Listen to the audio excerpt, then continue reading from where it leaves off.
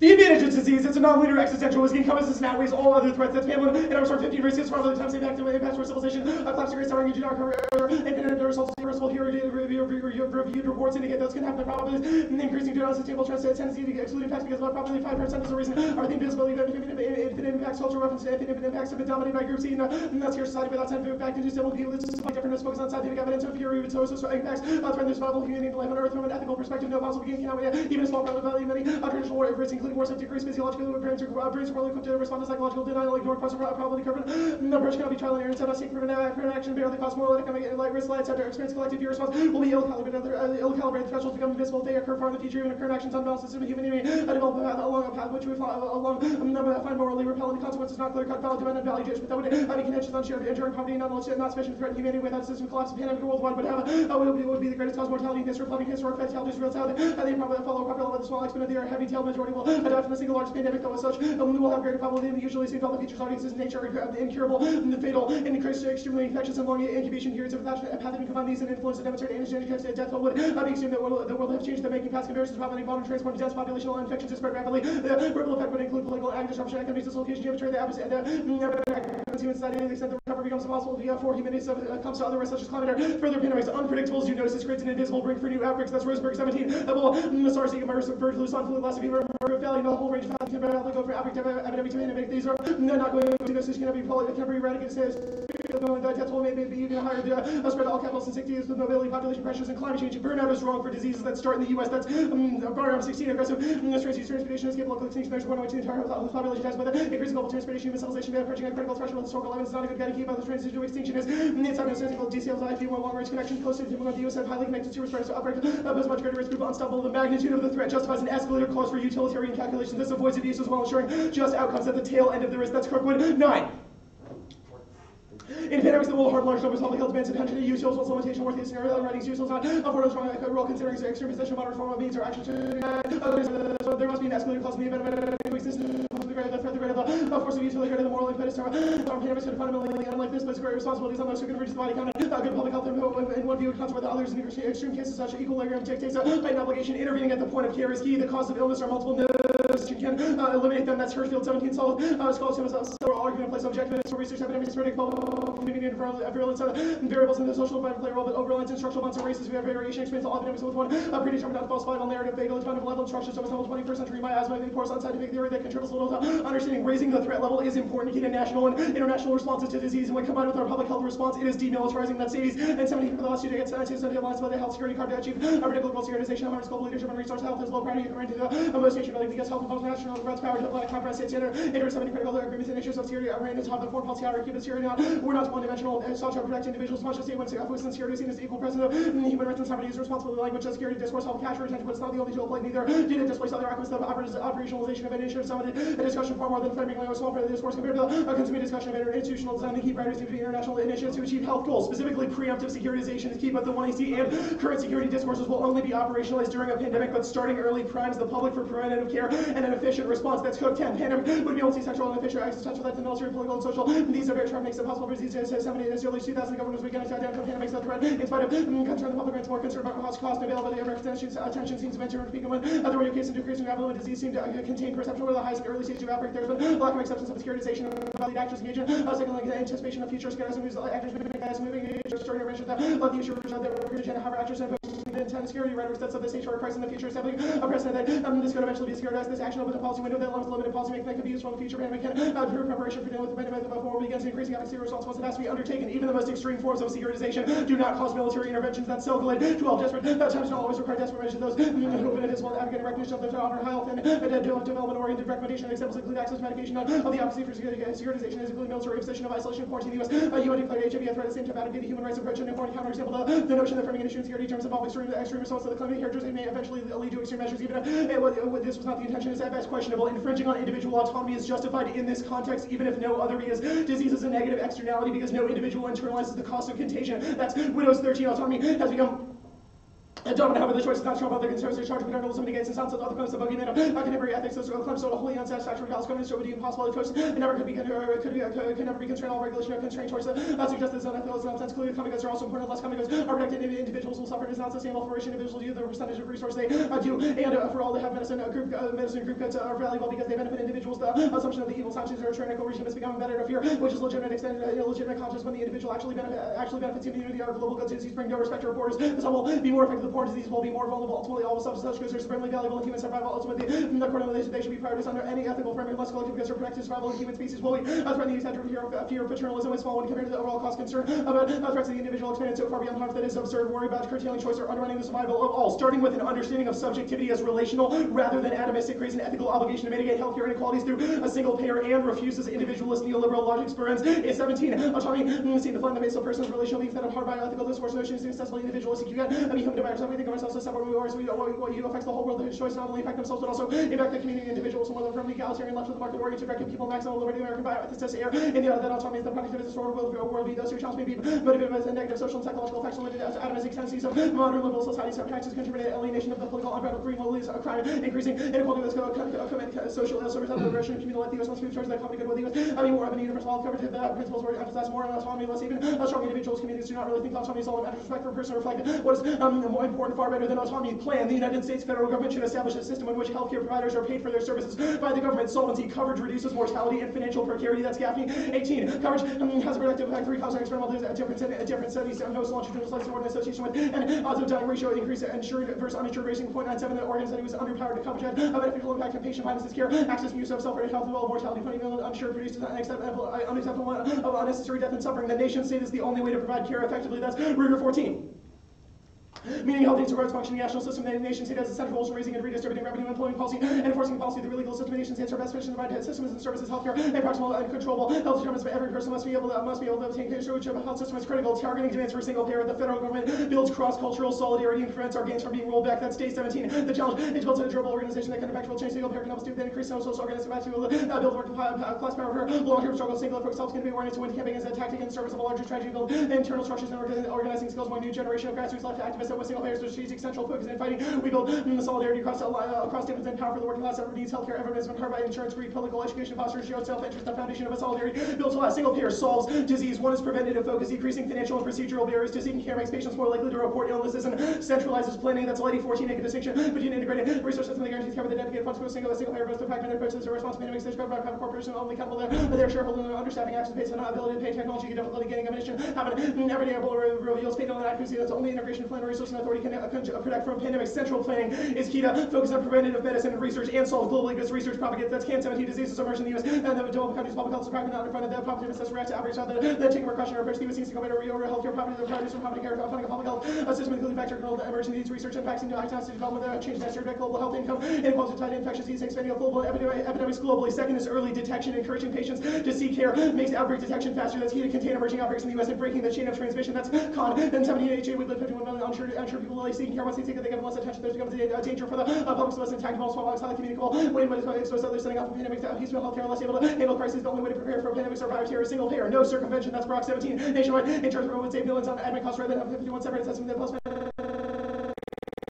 no politics changes on the scale. Single payer can be run as a semi-autonomous utility with minimal interference, no rationing. Best studies. That's Blood and Thomas 17. Single payer says single to lab limited wait times. So in Canada, this makes sense as tackling wait times in the prior years. So study found that all provinces provide radiation therapy within a benchmark time for next day appointments as well as specialized costs hinder timeliness where people choose not to seek care or fill prescriptions. The American approach reduces wait through gaps.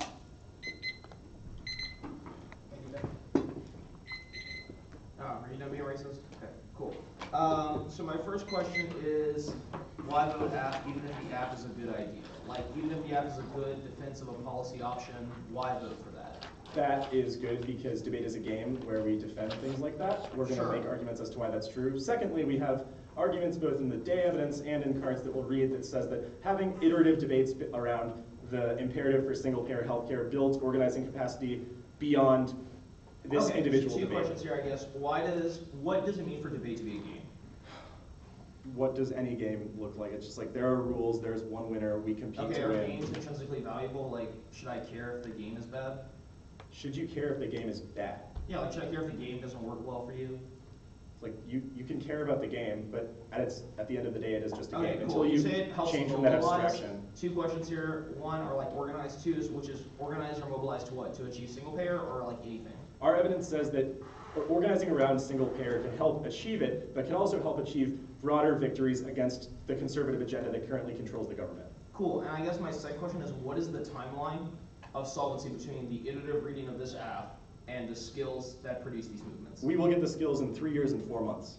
It's like, obviously there's not a specific timeline as to when we Right, so I get guess the my question is skills how do or we pass single evaluate payer. that then? That is clearly a reactionary way to view politics. It's like, if this doesn't happen at the end of this 2 hours, it must be totally useless. No, but Clearly I'm that's- asking you to articulate a timeline for your impact, which I think is reasonable. So, which is, how long should I expect before policy debate allows me to like effectively create movements? We don't think that individual people create movements. We think that within a relatively short time Okay, so frame, you don't having answer iterative me. My demands second about single question is payer why is are good to extinction build organizing bad? capacity. Like clearly it's bad, like we're not gonna be like everyone dying would be probably good, but like what makes it bad? How do we know that it's bad? Because people want to live, given the fact that So collective is it suicide just is not like occurring. people want something? It's just like people, most of the Cool. time, people enjoy life and would prefer the choice whether to live or die, prevent suffering, Yeah, etc. but is this themselves. just like if people want something, then cool for them? If people want to live, I don't really think that I have the agency or the authority to tell I them that they guess- shouldn't do that. Sure. My next question then is this argument of subjectivity is relational. What does it mean to have a relation with something? A relation is just like a way of interacting with something. That, So like literally if I interact with anything, that's the key to producing no, our subjectivity? card is more specific and says that So, people should be view specific. themselves as not constituted wholly by themselves, but as constituted by the social factors of other people and broader societies. So like, Okay, so Just to people are clarify, constituted by so- social factors, I guess. How do we understand what those social factors are? I just want to say, like, the 1AC's application of this theory is just to disease, and in that unique context, that just means that your biomedical self is constituted through your interactions with other, i.e. I can give Wheel the flu, and that would affect Wheel's body. That is a Sure. relationship between the two of us that matters for how we make Yeah, ethical I'm good. decisions. Cool. The one C will just be next to Case. Picture of Jacob in his overalls. Yes, for my wife. Is it because you're trying to get her to laugh with you, or are you trying to be like, I want a pair of these overalls? Can I tell you something worse than all of that? Yeah. Taking a picture of his overalls killed my phone. It was at 10% and then it died because of his overall. Overloaded the phone. Dang. It's just real rough out here, isn't it, Sean? It is. Oh, always and forever, you know. I'm well aware of how rough it can be out here. Is there like an outlet somewhere down here? Or how's that work? I can possibly get one. Still tired. Oh, See if maybe- I have it. Oh, I just didn't know if you had one like under you or something. Have you No, done that? I You're haven't supposed to seen right? it. Is that a no? You don't do anything extra. No, there is a box down there, but you'd have to. You're do right. it from your All that phone. hard work on the no must have kept you away from it. Just charge it in the back. Yeah, I bet. Should we start then? we start. Let's see what the people have We to might say. not, so I thought Josh started. There's a live stream with a chat. Dang. But the people don't have very much to say. Do I have your time? Yeah. Shit, I don't think so. Let me see if I have my time. I just sent you the link though if you want to join in on the live chat. Do you need it for the 1C? Huh? Get the one and see? Yeah, we did. Oh, okay. Y'all have a timer? You can borrow one, yeah. Sean, is that a child? Oh, no, oh, sorry, I thought that back of the chair was, no, I thought the back of the chair was like a, what is it called? A stroller for a minute.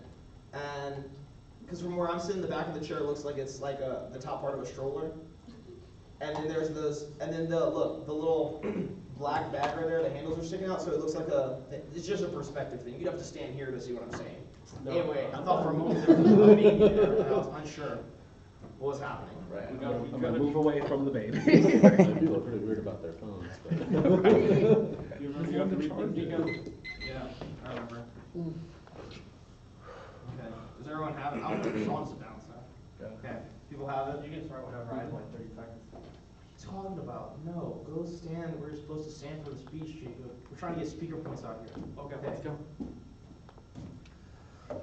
I waited for the sneeze. Bless you.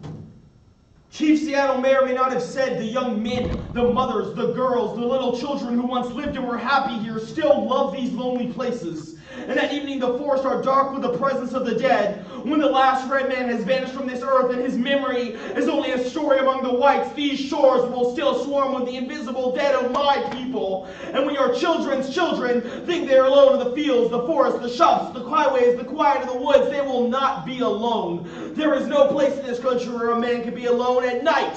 When your streets of your towns and cities are quiet and you think them empty, they will throng with the returning spirits that once thronged them. The dead have power too. The ghosts of the dead haunt this space. However, decolonization is not exorcism and saying of gratuitous violence of genocide marks the entryway for settler being the throngs that Dan Chan and more for on the beating telltale heart of the settlers. Sky keep this core young and 17. Psychoanalytic thought theory offers a way to critique discipline chronology for politics kills in the name of life. This allows us to politicize a form of life and modality of corporal person who constructs his colonialism's pure ways and unconscious dead drive conveys sense and the force violence that haunts the dream of a common world. The objective is to come to terms with the attempts to abolish the driver, the source of the greatest mass murders in history. Genocide of first people took place in the name of progress unification with claims of a shared futurity. This fulfillment of destiny required on the negation of other civilization policies failed to convert aboriginal forms of life. The federal government intensified its tactics. These failed. The federal government intensified again the doubling down as a primary trace of the death drive because the aim of fully eradicate otherness can only feel the trajectory of aiming turns is circulated. Come the death circulated. The aim of the objective authorized and escalating the violence in the aim of closing to open the drive aims to return to a moment of unity, a language interest into the symbolic. This economy signifiers offer to a modality difference by association. Meaning is constructed through quickly voiced verbal concepts of fixed ideas through the signifiers that would structure entire fields of meaning. Subjects are formed by their entrance into the system and formalized in the symbolic. This is experienced by subjects in the loss completes. The lack occurs in the imaginary, formalized in the symbolic. This experience is subject as a loss which he can never return to, which he perpetually yearns, which he perpetually moves. A concept that is a fully pointed through which the field of politics is future, a durable concept that organizes the meaning of nation, citizen, sovereignty, subject code, Indian children, and state subjectively assigned source of the political overturn of the word of the law. This subject is hailed into circularity and misrecognition with death that is inescapable. The indigenous person imagined always had been outside the teleology of history. Understanding of difference to the rubric historical progress remains central. The liberal and neoliberal political thought, economic practice, and policy, the interval of call to die recapitulates a subjectivity that trapped argument within the field of signification, the dead network and subject relations and sutures, and renders legibility of life as a structural spatial dead, and it does not make sense, requires a chronological subgrid. The configuration is a chronological one, the political time of the Indian versus the political nation. This is a register time that occurs both response to forward moving the structure of the political policy, circular time of conversation. Indigenous is a category that here so in the way to limit times like primitive or anachronistic imaginary can really distinguish the difference. The typical structure of empire is a future that's never fully realized, but also flows ever between new mobilized towards imagined horizon, unified center. In this temporality, it carries its history with it on the state of original bodies. Their death starts to violence, held that support can differ liberalism on the ongoing racial violence too, which is socio-political, imaginary, multicultural, imposed racial politics and predicate and foundational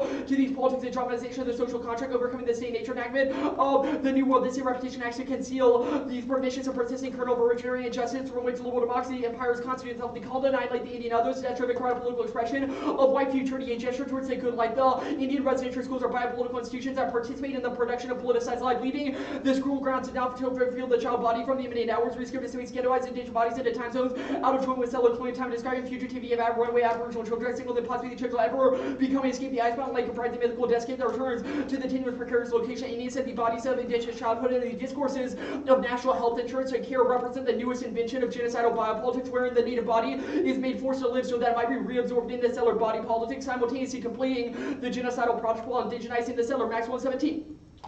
Inuit do not experience settler state interventions aimed at making them such in the 20th century sanatorium-based tuberculosis treatments and cannabis suicide prevention programs as forms of care, but rather erasures of their identities, cultures, and histories in the psychic lives of both the colonizer and the colonized. By political commandments, stay alive at all costs, haunted by desire on the part of the colonists to murder the colonized, also by the occurrence of the colonized, and what appears the most denied public health programs are in fact genocidal, settler humanitarianism, chase settler state interventions, and indigenous how people experience the after effects. We should not be surprised that many have experienced a second life, those ostensibly benevolent healing interventions and ongoing settler violence to reinforce the political status quo, seeking reparations but harmful and self-entrenching their victims' status, exacerbating everyday forms of suffering, contemporary neoliberal settler colonialism overdetermines indigenous social suffering, indigenous healing been co-opted that say rework to settler humanitarianism, settler expressions of sympathy for indigenous suffering and the interventions they justify serve to simultaneously enable and conceal ongoing indigenous dispossession. The specter of extinction is a result of settler anxieties arise not only from settlers and guilt for destroying the planet's ability to sustain itself, but also from the settlers' need to strengthen solidarity and defer confrontation with native genocide. This is Daily in 16.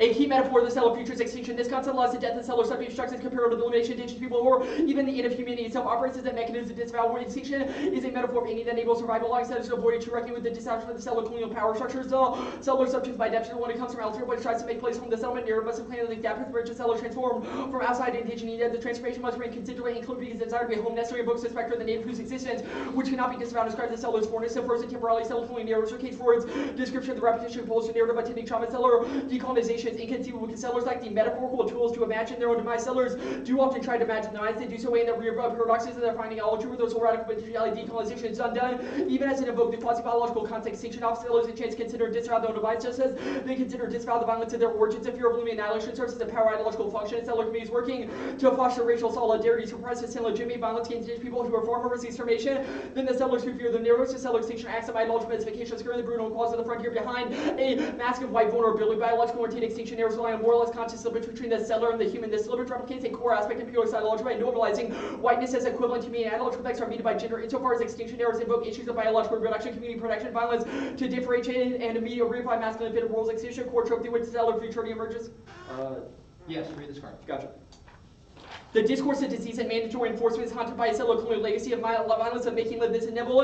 In 17, I wrote out why singularity by local face of martial law by examining public health, colonialism, military occupation, with then made a kind of protocols through about politics and text that make live and let die. The settler colonial history, which disease itself was the native of many native people. Wartime mobilization made it necessary for military government to include natives' life in the administration. The state target the optimal health of lives, even as it participated perpetuating militarized racial logic and settler colonial structures that naturalized white possession, scientific rationality, monopoly, and definitions life, death produce knowledge that legitimize racial colonial military projects. The expansion of these public health programs were the forms of U.S. settler colonialism, militarization, militarized tropes of collective energy and sacrifice have the mass capacity and present U.S. settler colonialism. People were made to live as biological resource for the security and vitality of those in the American military continental empire. Thus, they'll make live paradox becomes a tool in the death domains that fortified the burgeoning U.S. military empire control over who should be killed and who is disposable was allowed to live. Yet the U.S. military empire exercised surveillance, population control, mobilization through public health. This project was always incomplete and created and countered irregularities, contradictions, or resistance of. Do you want me to read the Wilderson card? Go yeah. Okay, mark at resistance.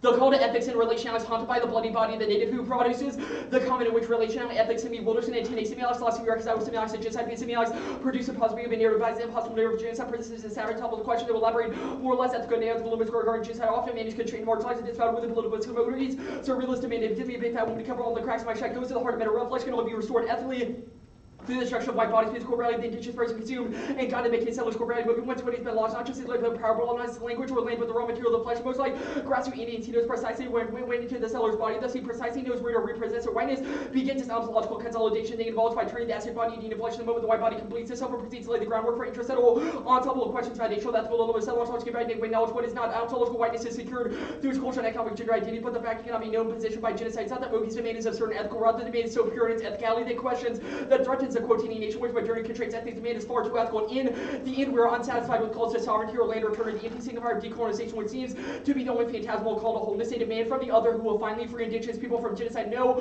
the alternative is no alternative. It's a radical demand the affirmative be condemned, be held accountable for its past, be forced to confront the genocide which makes it possible that hope or addiction to tuck and see we once heard the haunting is a relentless reminding that will not be appeased by settler societies. The assurances of innocence and reconciliation. Haunting is both acute and general. Individuals are haunted, but so are societies. Haunting doesn't hope to change people's perception, nor does it hope for reconciliation. Haunting lies precisely in its refusal to stop. Haunting aims to wrong the wrongs. This is Henderson at 15. Settlers must enter legitimate charge of daily life by ongoing genocide. So these part of possible they threaten to explode the imago settler close. This explosion petition by revelation of porch violence required to make settler life possible. If settlers are forced to see a breach of side of murder ongoing colonization more difficult to stay with the imaginary side of frivolity. Settler reaction that these people fit with an ego of response to the first conversion of the expressed desire to new ideas. Settler colonial context. Settlers often suggest aim to create a scene on human rights as explosive challenge of the people, but this holds true to settler as well. Decolonization must include an analysis down to self-discipline and colonial subject. Settler allies must also cultivate the way settler subjects feel to be totally discovering the intimate at the core of the settler subject involves subject central cases like ours begins to be the subject syllabus right now, by which process like closing different suburban creating cracks and create that one whole issue of open whiters. Market whiter. At some point, can you send that much version? Yeah. I can actually, I'll send it out during the CS. Cool. What evidence is there for a death drive that makes settlerism ontological or unconscious? So we would say twofold. First, our young evidence analyzes history, the way in which there's a repetition compulsion, i.e. the constituent factor, which in settler colonialism is constituted by disappearance, right? I.e. the disappearance of the native. So that's just code for like there are repeated examples in history. Yeah, so we say there's a bunch of settler colonial violence. Why does that prove it's unconscious or psychological?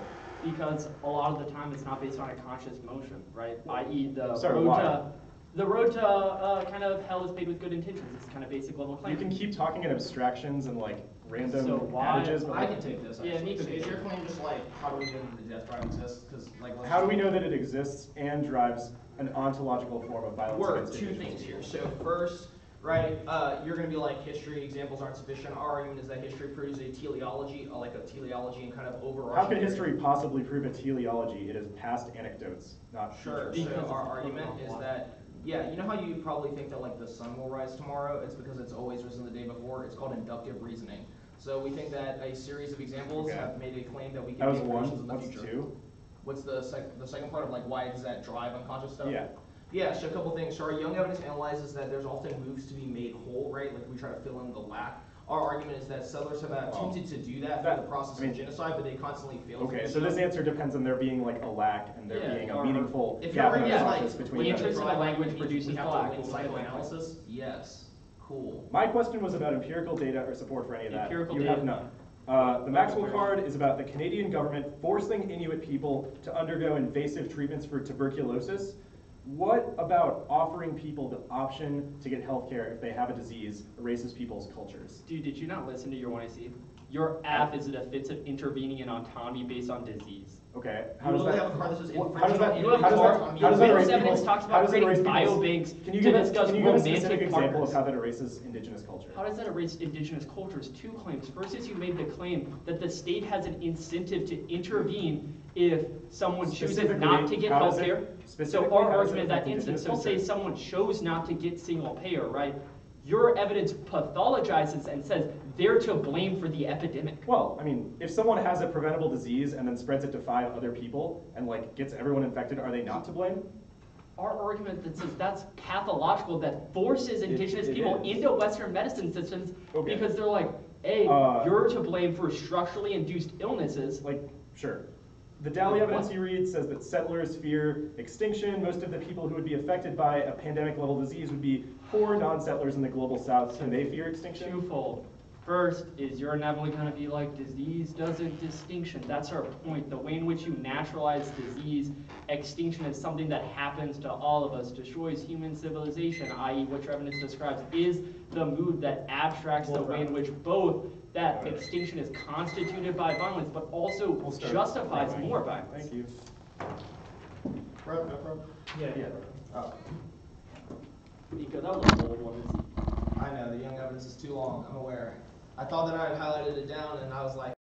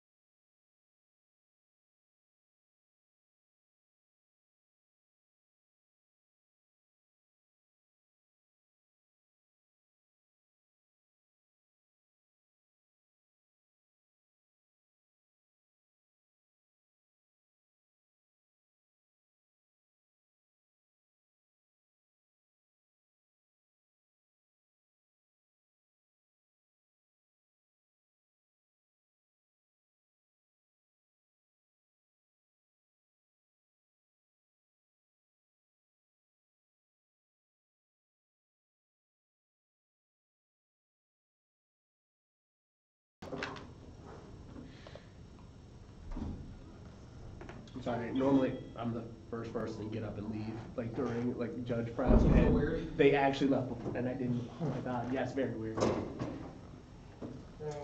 had it, no, it's gone. Anymore. Anybody got a pin? Yeah, we got a bunch of extras. You got a Nice. calendar? Let me just throw it up. All right. I think. You're not gonna catch that. Oh, what? Also, here's your timer. Thanks. You can keep it for the one and a half. Thank you. No doubt.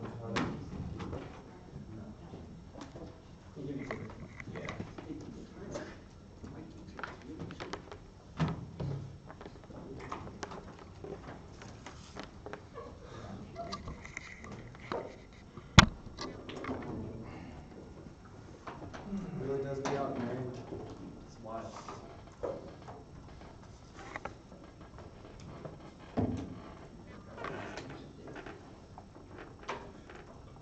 That's why they call it gratuitous. Oh my god. What?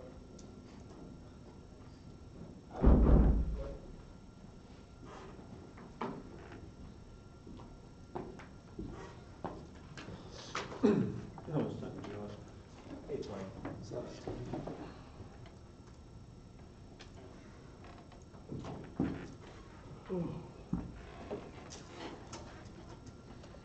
okay, has anyone else seen like 90 million cockroaches around here?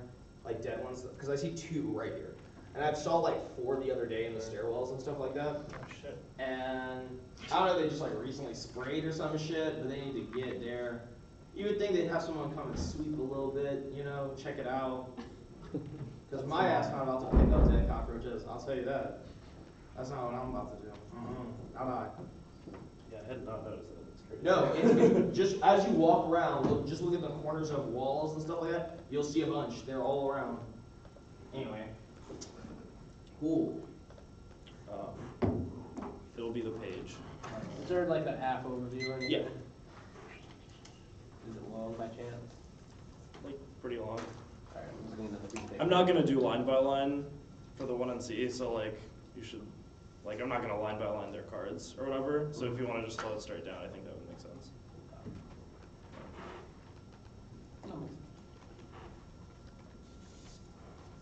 Alright, everybody good to go? Cool. Disease caused extinction, mutations, and or imminent survival of humanity will be determined by our healthcare and response infrastructure. Single payers keep because it uniquely cements prevention and detection. They have no argument for why a single payer would be bad, merely indexed to the universe within which it operates. But that distinction is artificial because single payer makes the world materially different and better, even if it's imperfect. That outweighs probability times magnitude. Existential threats are infinite, even at low probabilities, because of irreversibility. That inverts their invisibility. Arguments the tail end of risk probabilities is systematically dismissed due to the incapacity to conceptualize extinction, especially for pandemics, because analysis inappropriately extrapolates empirics. Morality can never outweigh value frameworks, even if subjectively appealing, are not universally held. The harm of killing those who disagree is indistinguishable from their warrant for why morality would matter in the first place, which is agency. Extinction is a floor for value because it lets everyone live to fight another day. It also inverts the warrant for why their impact matters, which is ultimately just that avoidable suffering should be prevented, which the affirmative addresses on a much broader scale. That's the Penguin and Armstrong evidence. Violence and trauma are bad in the abstract, but they do not outweigh extinction through their mere invocation. Even if some violence is gratuitous, that does not make it automatically worse. Settler colonialism itself, as used by the negative, is an abstraction, but in reality, it's not an entity with causal power, but a set of political relationships assembled through the manipulation of material resources. Pappas 17 serious study has to be as specific as possible. The quest of theoretical barometers of good and evil at a global level and across history may be viewed as the present function of a concept. It's not always determined by fast use or original purpose. Distinction created a Joe Breast may play to a different function in a different social context. Modernity and liberalism may not always function as ideologies to the same degree, nor does it make sense to claim that they always will. Domination, exclusion are local diagnosis and remedies, but also have to be local. We need to be careful when we establish more context of the utmost lazy theoretical barometers, and also must provide basically critical of Western ideas beyond the fact that they are Western or come from the oppressed. Not all Western concepts standards and categories are oppressive. Even the most non-Western people, even native thought, that can become an ideology slightly dangerously dressed up vanishing assumptions. This is danger, and decolonial thought seems unavoidable as long as they make sense with the coloniality axis that relies on binaries. Decolonial thought has been critical of Banishionism. There's no doubt about the good intention, but center versus periphery. Util is only appropriate at the highest risk levels, which solves the majority of their offense, balancing at lower threat levels, and makes justice overriding unless at the expense of species survival. That's the Kirkwood evidence. The alternative is ineffective in the face of this threat. Neither analysis of settlerism nor of the case can on its own disrupt functions of power. The cracks described by their Henderson evidence might help imagine how violence could change, but because violent interactions are material, not rhetorical, remedies must also be theorized on that plane. Zach 16 law is constantly changing theories, so the political discourse may have the surgery to unjustly interrupt unjust practice. That is the right discourse will develop such change leads to everyone in the public. The social magic versus feudal verbiage does not have the power to move the multitudes who do not read or listen to it. Even the multitudes who inspire the action, the false is likely to result in lasting change without the support of powerful interests. There's often a lack of translation to reality. You trickle down good ideas, theory is self-writing, but it lacks empirical support. Even very good discourse about justice cannot be relied on to attract implementation in real life because there's not been sufficient virtues to translate ideas in the academy for those who make policy when opposing views and opinions of the equal access to the auditorium, the lax rules or evidence of valid argument. The only reliable result is that those who participate have expressed themselves. The judgment is a bitter and ineffective refuge. American discourse that stands alone in a closed system with a semi-captive audience and still remains at the disposal of contingent events. But imaginations do need to include analysis of possible futures like the affirmative, even within the world, to challenge settler prescriptions of what is possible or impossible. Resisting contingencies is a starting point for decolonization. Early 17, the ongoing power of white defined realism distinguishes possible from impossible with regard to the practice of settlement colonialism, redefining the real drawing attention to the possible issue becomes possible to the possible issue, and the contingent becomes a strategy of decolonization. Realism is self-fulfilling prophecy. Imagine futures despite their virtuality have significant material effects in the present, making certain things possible. Historical determinism has surrendered danger to nations. Futureless indigenous plans are by far the most damaged by ongoing mind accessing, testing, and dumping practices. The qualitative way different future is in a non-linear time frame, but also part of its present. The other possibilities and to couple the possibilities of the past and future cannot wholly transfigure timelines. The best way to accomplish this is to imagine that the affirmative happens and debate about it. They need to apply their feelings to the plan, prefer logic, thinking, and acting, and not opportunity cost. Fairness, debating abstractions favors the negative because we set up the one to see the debater theory's application. The alternative is an ineffective response and an ineffective theorization. Outing settlers' genocidal nature forecloses alignments between anti-capitalist settlers and indigenous movements. That gives up on a key base of power that reentrenches colonial interest. If, for granted above all else, no group at all, in 14 settlers obviously need to challenge the institution of practice of further colonization. We can't do this if we find the differences and ignore inequalities even within settler society. Not only does this prevent needed alliances, but also can protect settler colonialism. Settler colonialism depends on neoliberal projects of workers who serve capitalism, framing settlers in event rather than structure. It focuses on the question of the who at the expense of how represents the settler system. A transhistorical subject to transhistorical practices. We renaturalize it. We go from this disavowal colonization to the representation as inevitable historical materialism, which show how this condition, but also contingent upon white supremacy, heteropatriarchy, capitalism, colonization, the issue of indigenous governance, and there are practices by settlers that are colonial. It is important to recognize relations outside of the binary. The change is not individual transformation, but connected to broader social, economic, and political justice. There are lines of affinity between decolonization and other circles. To sustain the relationship is essential to resist revealing past colonial domination. We control uniqueness for this argument. Resistance to Trump's efforts to exploit the environment are gaining momentum, which disproves the asserted fixity of colonial trains. And more broadly, single payer is effective at generating coalitions to resist Trumpism because it builds organizing capacity, giving activists experience challenging and engaging with the state, which increases the probability that they can best repeat players in future attempts to contest their exclusion at political forums, which is the Day and Brown evidence. It also builds organizational habits of coordinated action. Reforming healthcare and reforming other issues requires building broad bases where lots of coalitions align with different people to challenge the structures of power. Otherwise, there's not a capacity to attract sufficient resources and material wealth to challenge the entrenched power interests. That's the only way to challenge exclusion, but it's working now. It's uniquely effective now. That's the noise cat in 16.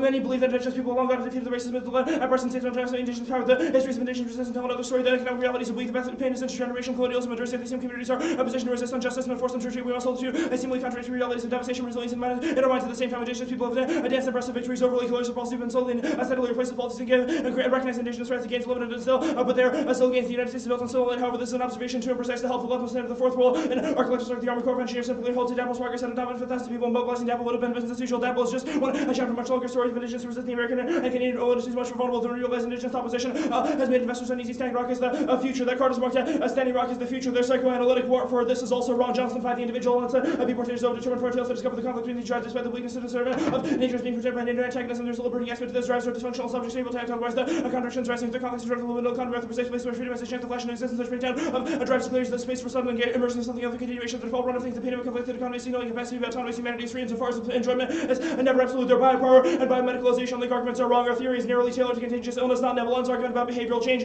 Reflexive and chronic quarantines are obviously a disproportionate response to the affirmative's call for restricting autonomy, and a critical distinction. You do not have to live. For example, the affirmative's ethics could not be applied to force somebody to stop drinking, but you definitely cannot kill others. That's the widow's evidence. But universalizing their want to reject any mandatory enforcement is obviously bad. A failure to treat a virulent disease harms other people through contagion. The impact is not equitable because illnesses are merely a nuisance to those who do have access to care and can be lethal to those who don't. Saying it's never okay to restrict behavior of individuals when that behavior is damaging to others is libertarianism. Their code also doesn't justify the universalization of that warrant. Just as there was one example in which the state overreacted, they dropped the diseases are coming, and their link evidence is about a historical outbreak, which means that securitization is inevitable, and they have no solution to contest that contestation. The Cook evidence says that our discursive strategy is effective because when it's securitized in advance, it prompts the public to engage in public health response instead of militarized response. The Davies evidence says that public health advocacy is not crowded out by that securitized response, which is empirically proven in discussions about disease. And more importantly, those responses do not have to be biomedical. The Barron's evidence gives an example of this. It says that it discusses the manifestations of that ethic in Akan communities in Central Africa, negotiating their relationships to childbirth in a community setting. Indigenous care does not need to conform to white norms. Racine 11. When speaking about primary care, Mr. Gold shifts from a biomedical model of care to a social model. Primary care seeks the rights and just distribution of health resource communities to be and goal of organizing, operating, and validating healthcare enables communities to access the agency for better health outcomes. Continuation. A continuum of services must be universally accessible. The point of departure from which resources can decolonize research by expanding race, gender, class, and other determinants, intersectional shape experiences of non-Western population. Primary care recognize research political and as a vehicle of social resistance and activism. Primary care decolonize research by bridging the gap between knowledge and practice implies the recognition of non-Western subjectivities as sources of knowledge. Their Daly evidence is also wrong. Settler extinction is referring to the fear that they will no longer be dominant in the land they settle, not literal extinction. But even if it was, Daly is an English professor, doesn't assume the context of our particular claims, doesn't assume the veracity of the affirmative. Even if it did apply, the 1AC also also contains a present justifications, unequal efforts to scare kills thousands, which is unethical. People should not die because they can't get to a doctor's office. People should commit to taking care of each other to the best of their capacity as a prima facie good, which is an independent reason why the affirmative is good. The permutation solves the rest of their links. They have no indite of a single pair, and net benefits outweigh the residual links. One is the coalition building. That benefit requires bridging gaps and requires not foregrounding the alternative as transcendental. That was explained above. Two, health disparities, regardless of root cause arguments, proximate manifestations are resolvable by intervention that target financial barriers to access at the point of delivery. For-profit insurers commodify care, which interferes with the strategic use of biomedical resources by indigenous people. Caruso et al. 15. Research exposed lower disparities in African Americans, Native Americans. These groups have lower life expectancies, higher rates of major causes, yet despite the need access is worse for a consequence of social inequalities, but financing reinforces and institutionalizes inequality. For-profit insurers, the goal to provide strong incentives to maximize profits and minimize care. Should we in the U.S. treat care as a commodity, it would eliminate the motive to deny needed care. I'll read Leopold. So this card's a net benefit to coalition building. No, you don't think so? What do you think I should? Well, Read the card that says Dali's just like falsely extrapolates the Young 17 card. oh yeah, I didn't read that. Dali's wrong. Young 17. Repetitive revisitation of frontier tropes calls what Dali calls the first temporality of settled colonial narrative. Of course, Stock calls what one of the histories and one of the many structures of balance that shape life in the Western U.S. It's not to say that Western cultural production is always a result of settled colonial ideology. Imagining post-Western future requires a critical outlook more than just inclusive in its politics. A movement must be a decolonial, deep structures without a work to reify these as permanent or inevitable, but to probe their contradictions. That was under the theory bad header. It's at the bottom. What card is that? Young and Veracini, 17. The tag is it particularly doesn't imply settler colonial ontology. I don't think I have that card. It's right after the Johnston 5 card about the libidinal economy. Oh, word. Okay, cool. Thanks. Gotcha. You good? What is policy research? Card about that. Read what? You read a card about. Oh, the Racine card. So that card is referring to your arguments about how Western biomedical practices are the ones that are used to control diseases in indigenous care settings. Okay, this. So that card just says that does not intrinsically need to be the case. Primary care research can be Veracini criticism. Daily is about a different article. It's about when Daily writes about Deleuze. Why is this applicable? It's not a criticism of a different article. Yeah, it's about frontier tropes in context of the rhizomatic West. Did you read the citation?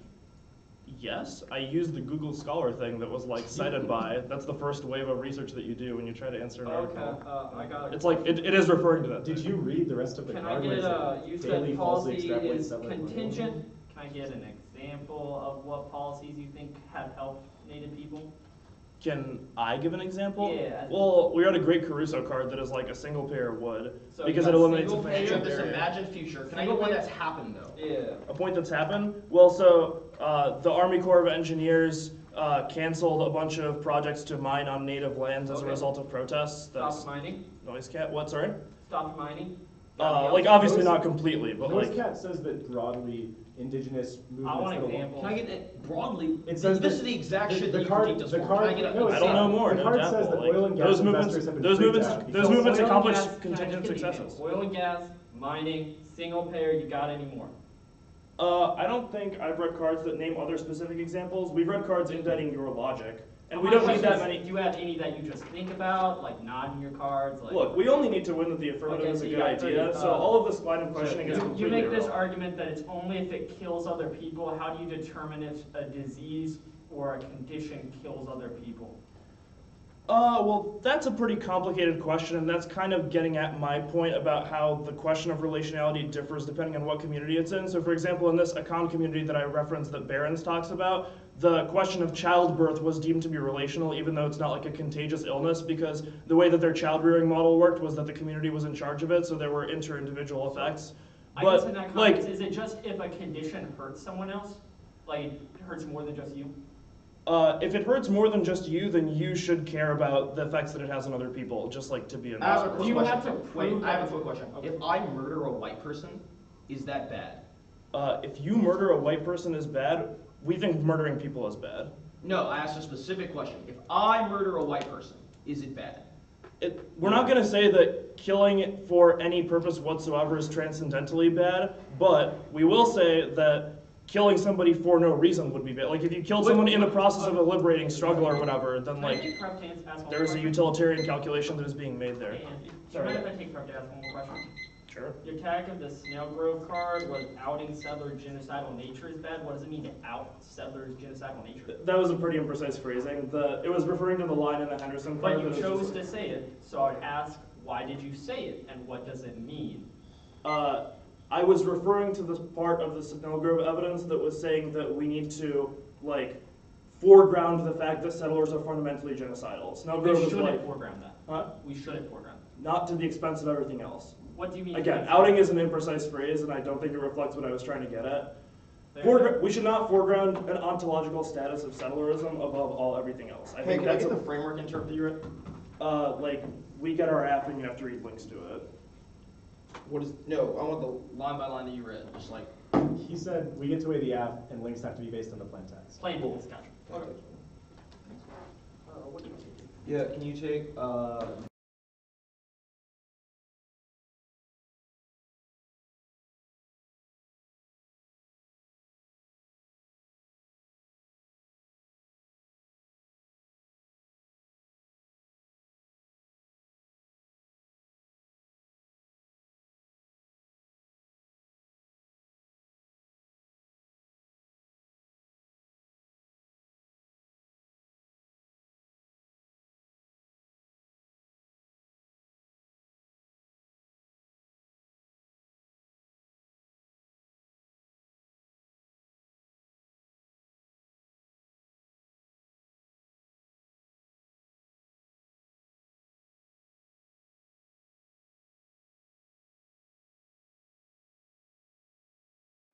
I'm gonna send out this card.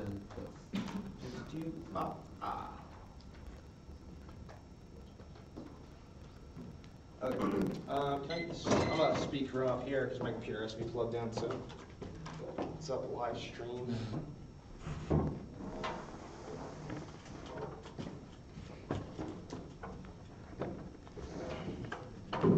Jacob, can you hold this piece of paper? Yeah.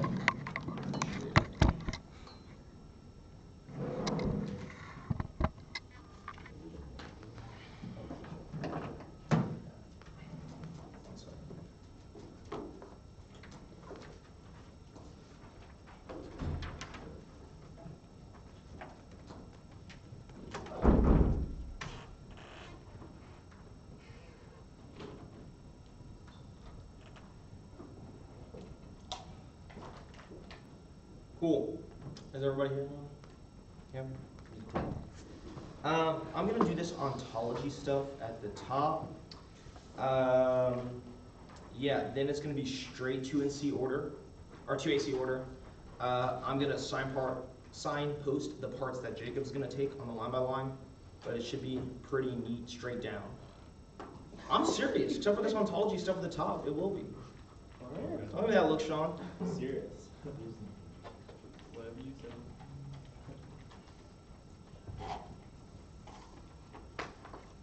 Okay.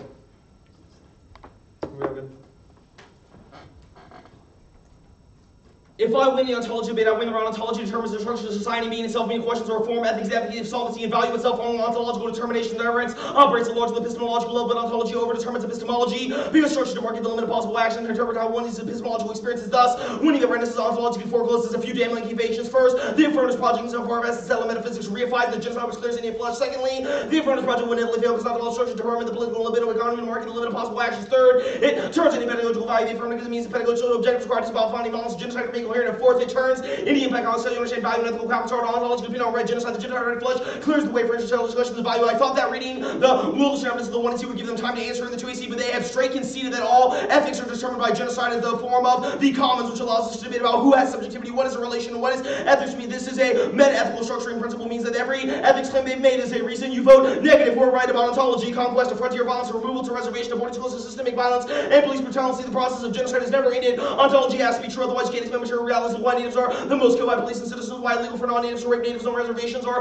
nor can you explain libidinal realities like the fact that genocide dominated people created community by having outings to hunt natives, or why settlers adore themselves with native imagery. This can't be explained except by the fact that this is ontological. They cite a few examples that contest this, but I'll answer them. Here, the first is there no scan evidence literally just says this sought privatized fisheries, but they have conceded that industrialism itself is a settler colonial mechanism. The young evidence, as well as our As well as the Maxwell and no blood evidence constitute the type of move to industrialism which creates climate change as well. They may have stop the privatization of fishing, but they have not stopped the ocean acidification which kills the fish. This is overturns also the type of more mining and oil and gas drugs. Also, DAPO failed. Any other example I think they give is going to be new, and this is based on block strategy. Furthermore, you should read in the appearance of betterment through the idea that the settler colonial foundation of political sovereignty gives way to expansion. This imperial security state that finds new enemies, abroad new obstacles, deals expansion. This renders any institutional form bankrupt because it reinvests in institutional export violence. It means a small degree in violence are actually in line with the maintenance of genocide because it functions as a release valve for civil society's excess. This flips the burden because it means you have to explain why does settlerism keep occurring even after reforms are passed? Why does the system always return back to genocide? Now, the first argument at the top is that diseases cause extinction. They have conceded the Woolrich numbers that you should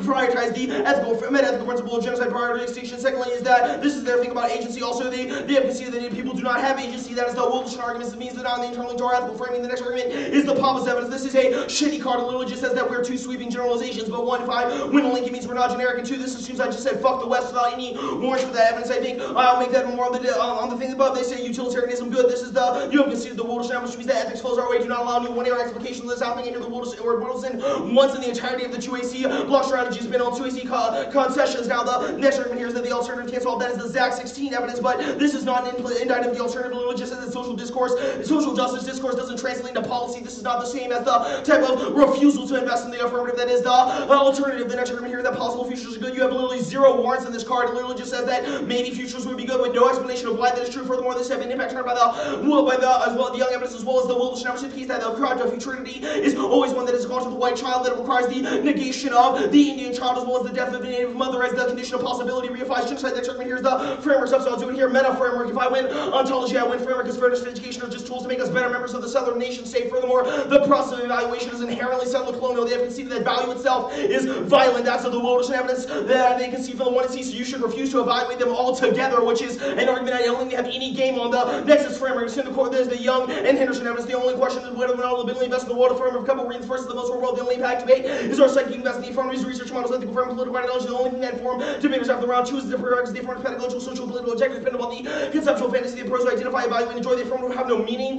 without consensus. We can't just evaluate a fantasy in a vacuum, but must ask why we desire those fantasies. This means resolving this is a sequencing question, and this solves their impacts. Once fairness is equally accessible, both teams, all the affirmatives defend specific ethical ontological frameworks they use to make their claims in the first place. Plus, fairness is just an internal link to education. Every link we win is a reason their education is bad, and two is clash. They're able to compete and test the negative theories against their theories in this round. For example, they could have read the type of the ethics of relationality they propose as well as utilize all negative ground against the pessimism, or affirmative ground against the pessimism of the negative. And three is education. Basically, metaphysics of healthcare is critically important because it allows us to grapple the union with political theory and shout power shapes response to healthcare. Now is impact framing all the reasons of operation, evaluating impact based on what you can resolve in the round. This means you only weigh libidinal impacts because they're the only thing the ballot can resolve. Thus, the role of the judge, libidinal investor. Also, even if we lose the drive argument, they have conceded that libidinal energy exists, which means this is still preferable. And first, multiple reasons this is preferable. One is sociology, balance, shape, activity, winter 15.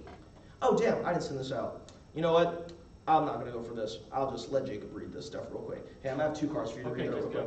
Yeah, sociology, balance, shapes, activity. Second is genocide makes us say any other framing never excuse debate unfairly and directionally firm below bottom physical mass and made such that we are never ethically valuable. Now, the next argument here is the type of the Snellgrove evidence. That's going to be the 1 and R. The next argument here is the noise cat evidence. I've already done this work above. That is the ontology debate. Furthermore, you should look at these small blippy things that have not actually resolved violence to actually be the way in which genocide maintains itself through the mystification of settler violence. The next argument is that movements are good. You have impact. Every link that we win is reason why the movements that you create is bad. Means that if I win a link to the app, I win this, the drives evidence is going to be in the 1 and C. The next argument here is that they're not forced to live, but this is literally said that you can drink yourself to death. But what about the fact when you drink to death, you are more likely for diseases to spread to other people? The line that they're trying to draw here does not exist. People who are alcoholics or take drugs are more likely to pass on infections. Does that mean that we criminalize them there as a compulsory will to live? Also, the next argument here is that they don't have to be biomedical. This card is trash. It literally says that we can decolonize research, whatever the fuck that means, and also means that every link that we win is a reason they don't do this. It's still biomedical and links to it and does not decolonize. The daily indict, that's going to be the 1 and R, the permutation. I'm going to do the links here. First is link framing for the links to the Young and Henderson evidence. 3 implications. First debate is ultimately libido activity has to evaluate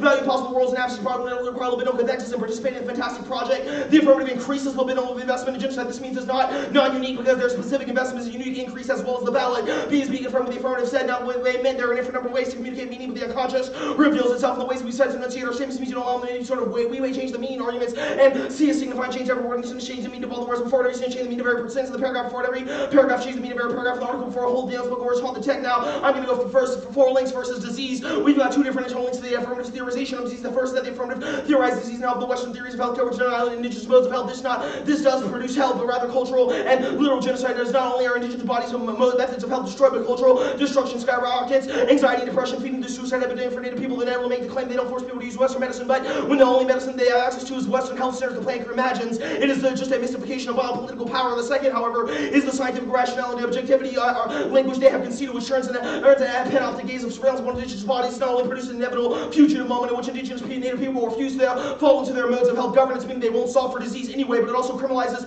those people who are responsible for disease. That's Maxwell and Noble on BS Futurity. The wills of history begin with the first native is slain. That's the futurity. It's a fantastic quote, the future come, but ever the present times, 90s, rather slaves, the native is passing the affirmative, means multiple message of reality. Here are some quotes, quote, human civilization may be approaching such a critical threshold, quote from Barnum, quote, the basic ethical aspect of infinite impact is this, a very small group of life today can make decisions that fundamentally like all future generations, quote from Pamela Armstrong. This proves the ways in which not only does it define futurity in relation to civilization, knowable only in contradistinction to the state of nature, which becomes corporealized the body of the native, but how it lies the fundamental instability at the heart of being and defer any confrontation with lag. This results in scapegoat in order to explain the instability shown, how their evidence makes appeal to future generations, which is just code for the white child. This is particularly true since their Pamela Armstrong evidence in size 4 fontless civilization collapses an effect of climate change, but literally only discusses civilization in the context of Western societies that start the continuation of savagery, nihilism, and investment mechanism, genocide. That is young. Now the B is C is fantasies, exchange day firmness, is haunted by the native discourse of exchange, trying to rather create a network of racial affiliations among sellers, while not only kind of vulnerability, claim themselves the native, but also to build racial movements, reify race, patriarchal structure, power, and implicit in the discourse. The end of civilization, human beings is always white civilization and white humanity. Some quotes, quote, humanization may approach such a threshold, quote, in the worst case, this is we risk extinction of our own species, quote from Pamela Armstrong. This proves the affirmative vision itself as a defender of the coming of end of civilization. This is particularly aligned with the stellar imaginary can place the collapse of Western civilization with the death of the species and Pamela Armstrong. This requires constant violence against non-Western others to come to be the barbarians at the gate of diseased bodies who must be incarcerated and exterminated. These affective vests not only work to energize racist and patriarchal movements, which they turn to the movements argument, but also structuralizing humanity is one only that is daily. I'm going to do the Carnaco evidence empirically single paragraph revised genocide. Good minute all 17. Significant disparities in access and prisoners regardless of income to know this is true despite the universal access to healthcare is not even worth population aboriginal peoples significant disparities. Urban population experience greater disparities than those living on reserve stocks. Chronic inequalities can understand as manifestation of multiple branches of unlocked mechanisms of poverty and inclusion. These mechanisms are controlled and maintained by only colonial possession of inherently racist nature. Access to healthcare is not only found by physical access but mediated with a wider social and historical context and political practice. Mainstream health services, while metro medicine and visual public health approaches tend not to address the social and economic terms that greatly affect visual health and reality services to accommodate cultural differences. I'm going to take some prep before the 6. Hey, I didn't get to this Young and Veracini 17 evidence. Which one is that? That's the indictive daily that says that Oh, I just... was taking that already. Oh, dope. Can you read the Wilderson and sociogeny stuff if you have time? Cool. Stop. 8:04. I have 14 seconds, I do have 8:10, so I have 7:56. Not 8 seconds, but... You know what, Stephen? If you really feel like that 8 seconds is what's going to make the difference in this debate, I will put the 7:56. Okay, cool. Whatever. It's not really a negotiation. We're good.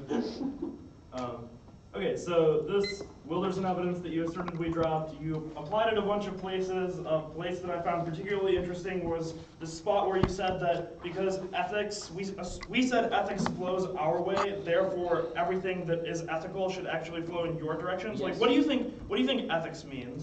Cool, so I think ethics determines whether or not actions are right or wrong and instills value upon particular actions and behaviors. And your argument is we should do everything that's wrong? So That's my the argument implication is of that- your... So, no, I didn't say, like, be anti-ethical. My argument is that the conditions of value and the way that we understand what it means to be a subject and to have value is dependent upon genocide. All of your ethics questions that are like... What's you have to value? That was another one that you kind of dropped in a bunch of places that you said we should be the opposite of, so what's that? Yeah, cool. So I guess in a couple ways, right, I actually think value is racist for a few reasons. One, I think it's in line with the way that capitalism kind of assigns value to particular bodies that are productive. Why does value have to be financial?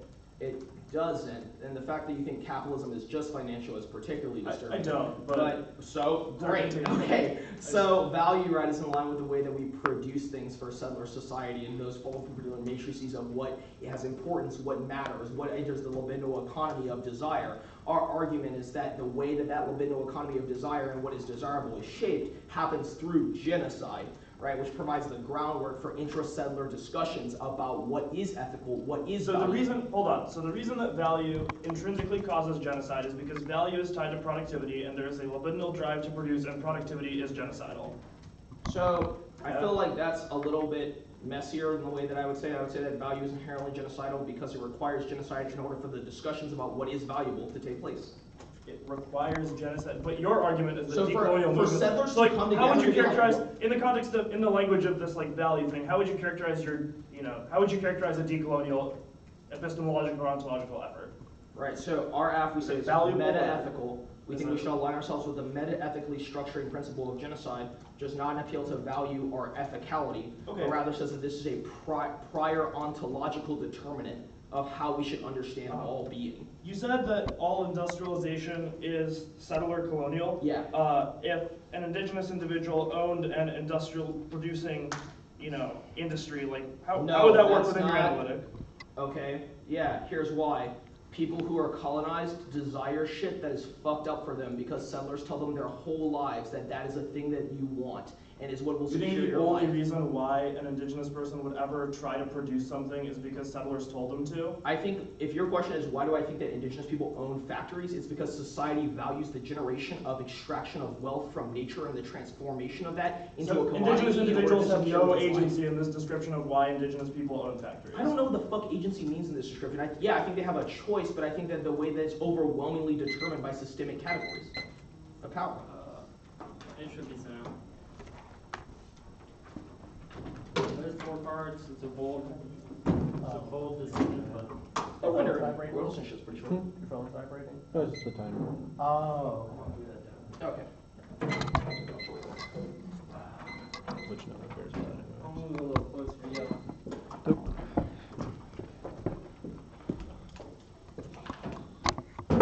I'd suggest flowing straight down. There's going to be alt stuff at the top, and I'll respond to a few things they said.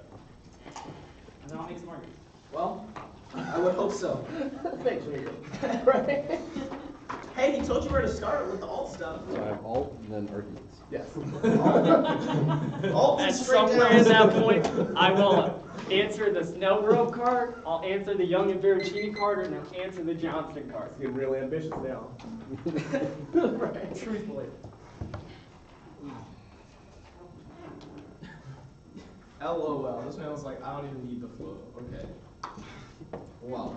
I can barely read this thing anyway, I just do it so it looks like I'm taking notes of some kind. To be honest, I've never agreed with this statement before. Okay.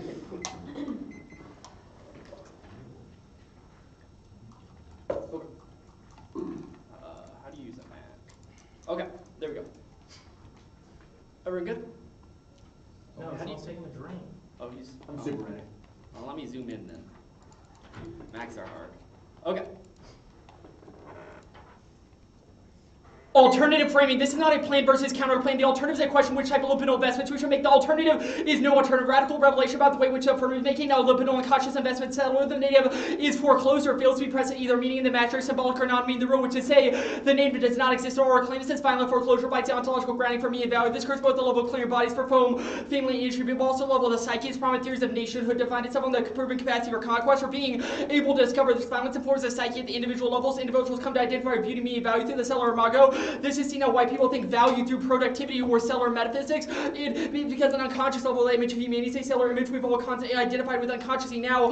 Argorian Scott Myers Henderson indicates that there was no hope for the end of genocide. However, in these debates we have a small choice about whether to invest more or less in genocide. We all know the inference plan would happen, but that doesn't make it any less a fantasy. A fantasy where things get better, where we suffer less, where everything is better. Responses say no, refuse to invest in the image which does not only solve but increases our participation in violence. Vote negative, not for an alternative plan, but for a hope of a better future. To dwell in the cracks of the settler psyche, confront native genocide not as something meaningful, rather something annihilates meaning, which is not subjectivity calls for us to all dwell in the violence and no hope for no future reconciliation. This means situating our understandings and politics in the light that drive, i.e., the way in which they don't spill up, in the way in which repetition, compulsion, invest in the status quo to continually created, i.e., the voyeurism argument will be going above. This means the alternative functions a form of libidinal refusal or libidinal investments in genocide. There's a few distinctions that I think you should frame how you understand the majority of the inference argument. First is they're inevitably going to go for an argument about risk calculus. You should be suspect by the way in which affirmative tries to grant y'all empathetic by voyeuristically basically dangling black and native flesh to assuage your own ethicality. Let's be real here. You aren't going to any of these clinics or creating any of this. It operates through a politics of inclusivity that mystifies the way in which power not only articulates through the exclusion of native folks from health insurance, but also inclusion and diversity, which are parasitic upon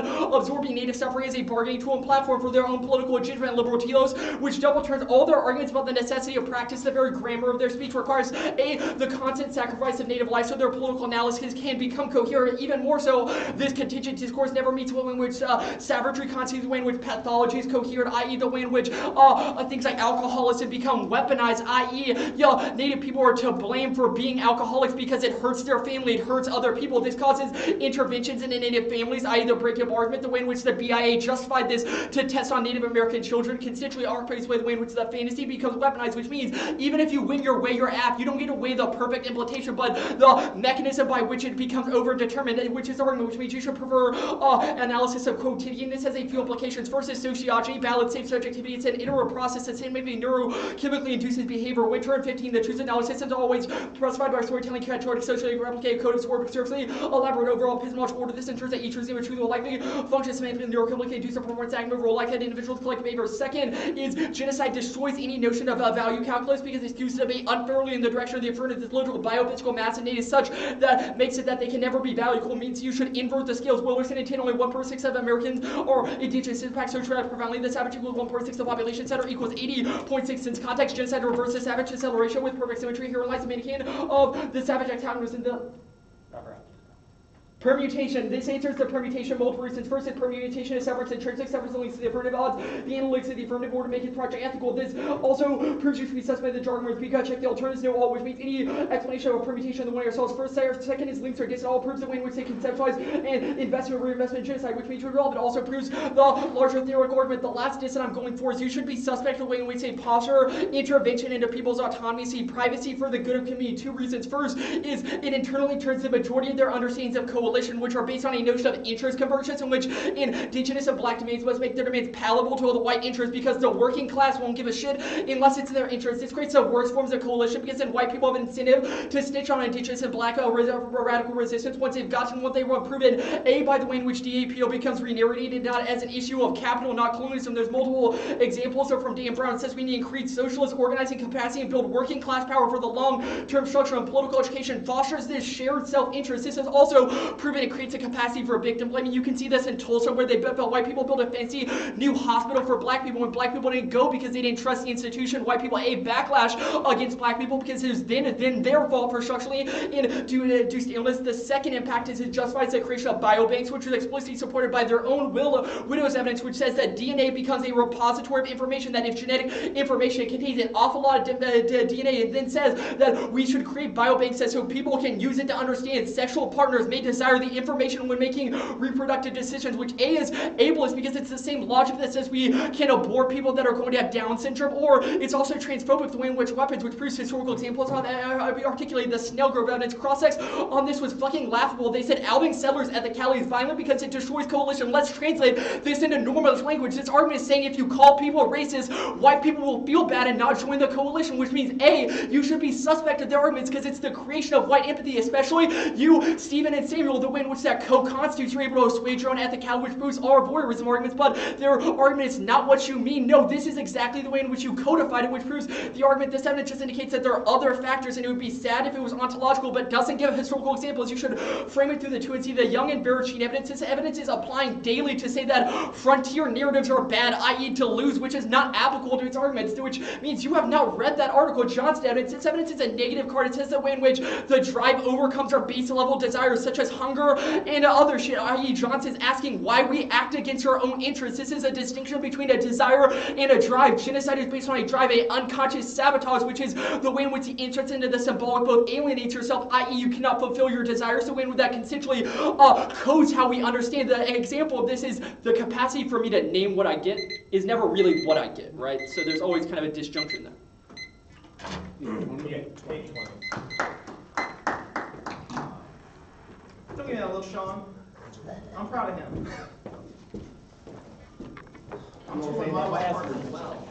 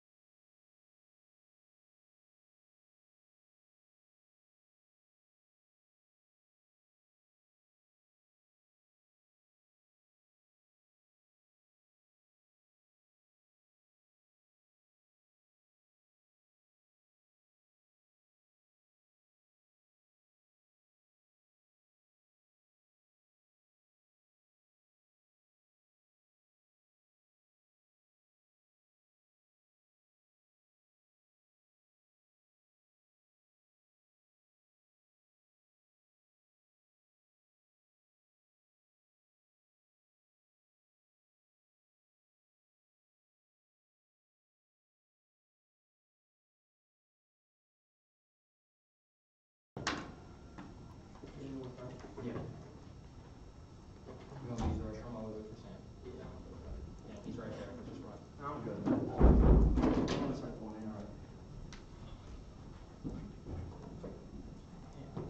You read any cards? Just one. Oh wow. A better 1 AR than I.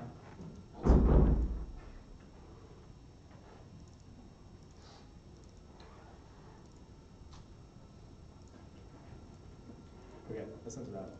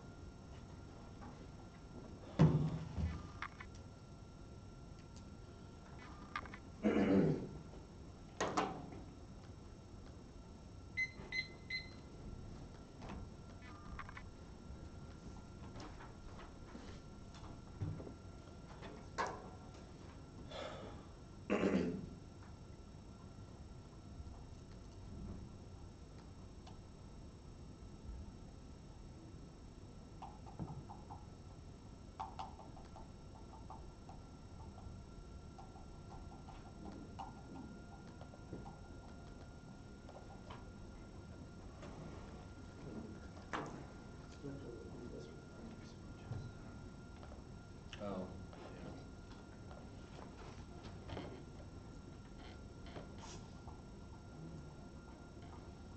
I'm kind of interested that you labeled our last debate as a settler colonial theory, K. Kind of interesting. Okay. It's not like a Lingard or anything. I'm just interested. It's interesting to me too. I didn't do it. Who puts up your little wiki thing? But Anthony? Oh. It is interesting.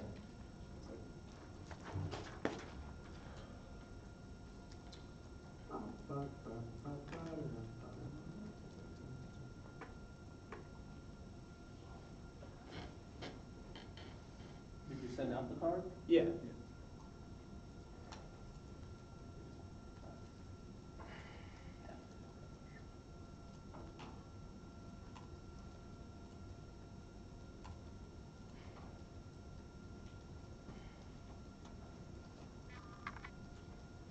Steven, let me ask you a question. Are you gonna be real wild, and when I start my prep, you're not gonna let me pick a song before I start prep? yeah, you can play music during your prep time. No, I'm asking, will you let me find a song and then start prep? Are you gonna be wild and be like, no?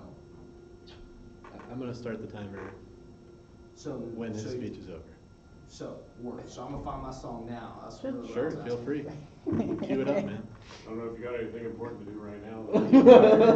Right, exactly. I was like, might as well. I was just checking. You know. I mean, it's risky because you might change your mind before the 2 NR starts. You know what I That mean? is a problem. You are correct. Can I intervene in this?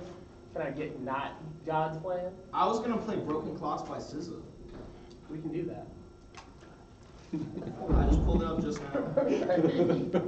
The last debate was going with God's plan real hard. So I can't do this right now. Me? Yes, you. That's fair. It had just come out. Don't tell me you don't think that song is kind of a bop.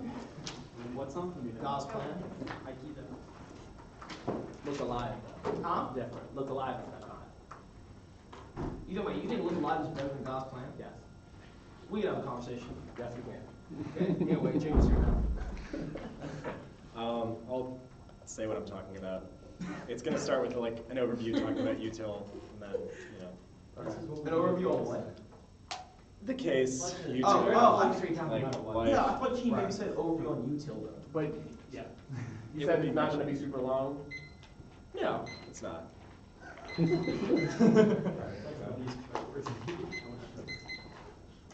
We'd already see 20 minutes from now, they're like, what happened to your flowers? And I'm like, Okay. Anyone not good? Cool.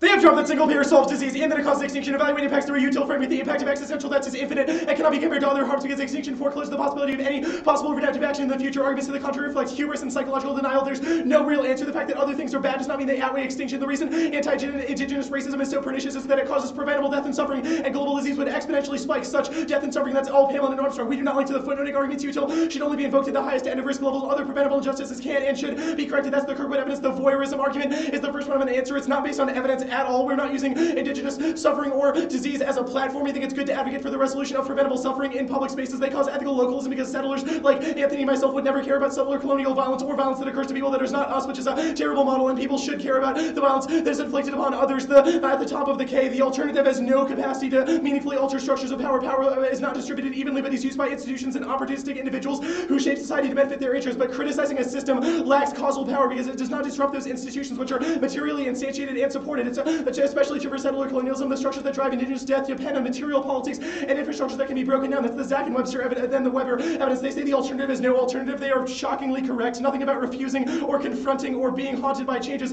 any of the structures they critique. The ontology stuff. Ontology does not mean we win the debate. Our impact framing stuff comes first. If we win solve extinction, it's independently good. That was the overview. It does not make the app fail. We still solve disease, which is our impact. There's no Chern's case argument that is actually warranted. It doesn't turn on pedagogy. Teaching people that single payer is independently good because it instantiates movements to disrupt a system that kills thousands who don't have care. They say we consider the Wilderson card. What is the opposite of ethics? Wilderson is a film professor not qualified to indict all of ethics. The card is pretty bad and is not up to the normal standards. It's still unethical to let people die if they want to live. Their thing depends on a tautology of vague terms like ethics and value. Crossix proof that was meaningless. They say they answer our examples, but all they did was state the example and repeat that their thesis was ontological. Outing people thing is silly. We're not saying don't call people on racism. We're saying don't ontologize settlerism and throw meaningful help. Their ontology arguments are wrong. One is the Snellgrove evidence. Settlers obviously need to do their own work and challenge their own institutions and practices that serve to protect or further colonization. Their theorization precludes this by flattening differences and ignoring inequalities and power relationships that exist within settler society. A homeless white person, a rich descendant of slaves, and a native CEO of an oil company have different relationships to violence. Collapsing them to their categories serves just to reify them. Colonialism is not just a research project or an epistemic project. It is material, and many powerful people have a stake in its existence, which gives the system an inertia that is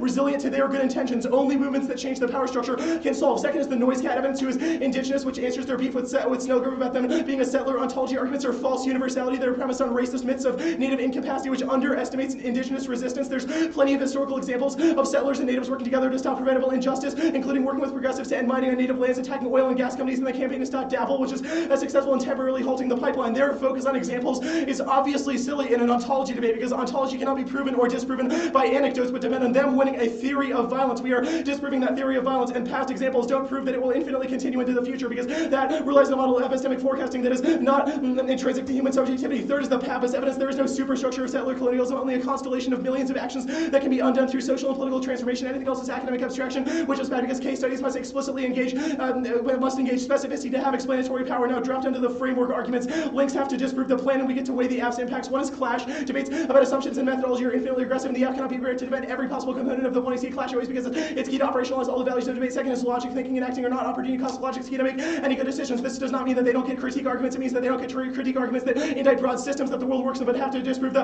idea that passing a single player is good. Ontology does not determine our impacts. Debate is a game, and clash is independent of their ontology stuff. Value is not violent. This was silly and proven in Crossix versus the argument I made of research argument models. Argument is too sweeping. They make everything in the 1AC contestable, which crushes ground because we can't defend every research model that we could have potentially used. The next argument about desire and fantasy shit begs the question of psychoanalysis, which I'm going to do a little bit below. The fairness and clash are intrinsic goods, which answers their argument about ontology and the metaphysics of healthcare. Good argument. You can still talk about the metaphysics of healthcare by reading links to the plan. They say only way libidinal investments and the role of the judge. Argument that is obviously arbitrary. The role of the ballot, role of the judge is vote for the team that wins the debate. Psychoanalysis is bankrupt. One, their Daly evidence falsely extrapolates it. Just because a settler colonialism is a structure that influences violence does not make it transhistorical or totalizing. That's Young and Veracini, which explicitly indicts their author. Go on Google Scholar. Our person is directly citing theirs. Yes, it says Deleuze in the card, but that does not mean it doesn't apply. Second, the libidinal economy is wrong. Ace of point, conflicting drive. Psychology proves single behavioral traits don't dictate action because humans are complex and cannot be compelled by any single imperative. That's the Johnson evidence. Second is that it's reductionist. Pathology does not drive action. Socialization does. That's Evans 15. This requires more willingness to interrogate balance and historical counter-regressive than suspending a neoliberal discourse of hate and normalization too often suffering present as a matter of pleasure and taste rather than a broader social political discourse that leads to question of individual pathology over any sense of a condition of the government. Rational libidinal investments. They have no empirical or sociological backing for all of their psychoanalysis arguments, so when they justify their ontology arguments by saying it is based on something, a desire, lack, fantasy, whatever, none of those things are empirically proven. The permutation, it resolves their arguments. The perm would combine single payer with a recognition of haunting and the irreparability of indigenous violence. Single payer is good for indigenous people, which is is a net benefit of the permutation. One is the Caruso evidence that says that status quo private insurance commodifies people and causes frightening health disparities for natives. The plans can solve it. Second is that it can be non-coercive. The Racine evidence says that caregivers have moved away from the biomedical model. Their arguments are anecdotal. The biobanking argument does not apply. Our ethic does not justify because people's DNA does not need to be collected for contagious disease prevention. Biobanks exist now via the FBI. They don't have a mechanism to break that down perm to the plan. And the alternative without biobanks, their disease-like argument is the most abstract thing in the world. Make them explain how we specifically destroy people's culture. The Racine evidence answers this. The futurity-link argument depends on them winning the ontology stuff, which I did above. The fantasies-like argument is wrong. The Daly evidence says that they don't prove anything. That was the argument I explained in the Daly evidence. The severance intrinsicness argument begs the question of whether or not they win a link debate. The autonomy link argument does not apply. Interest convergence actually makes people interdependent, which means that white people would have an incentive to not defect or not snitch on their indigenous and black counterparts, which means that movements can be effective. There is a net benefit of solving extinction, even if you're a little bit unsure of their ontology arguments.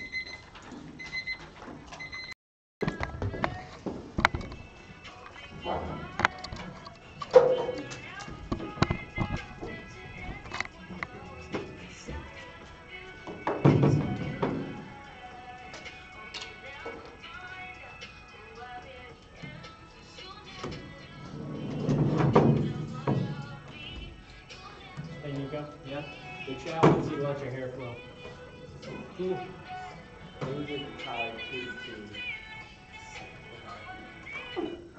Yeah. What's tied to YouTube? God's plan or Want the hair for you? I'm gonna take my hair out for the people. If that's acceptable. Also, anyone on the stream, look at the ad. Email either jacob.k.smith@ou.edu or nijuarez7 if you need coaches, lab leaders, anything. Why'd you make him braid it then? Well, it's for the people, Rachel. I'm the people's champion. Ew. Actually, I think Iowa's the people. No, Iowa is the people's champion. Before Iowa We won, it are was the- Darius, because he would concede rounds to people he felt deserved to win. No, we are the people's octafinals. That's fair. I'll take that. Hey,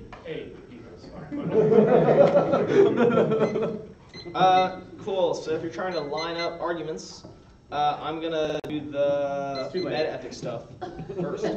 You say it's too late? too late. Fair enough. But that's what I'm gonna do first. I'm gonna do the meta ethics stuff.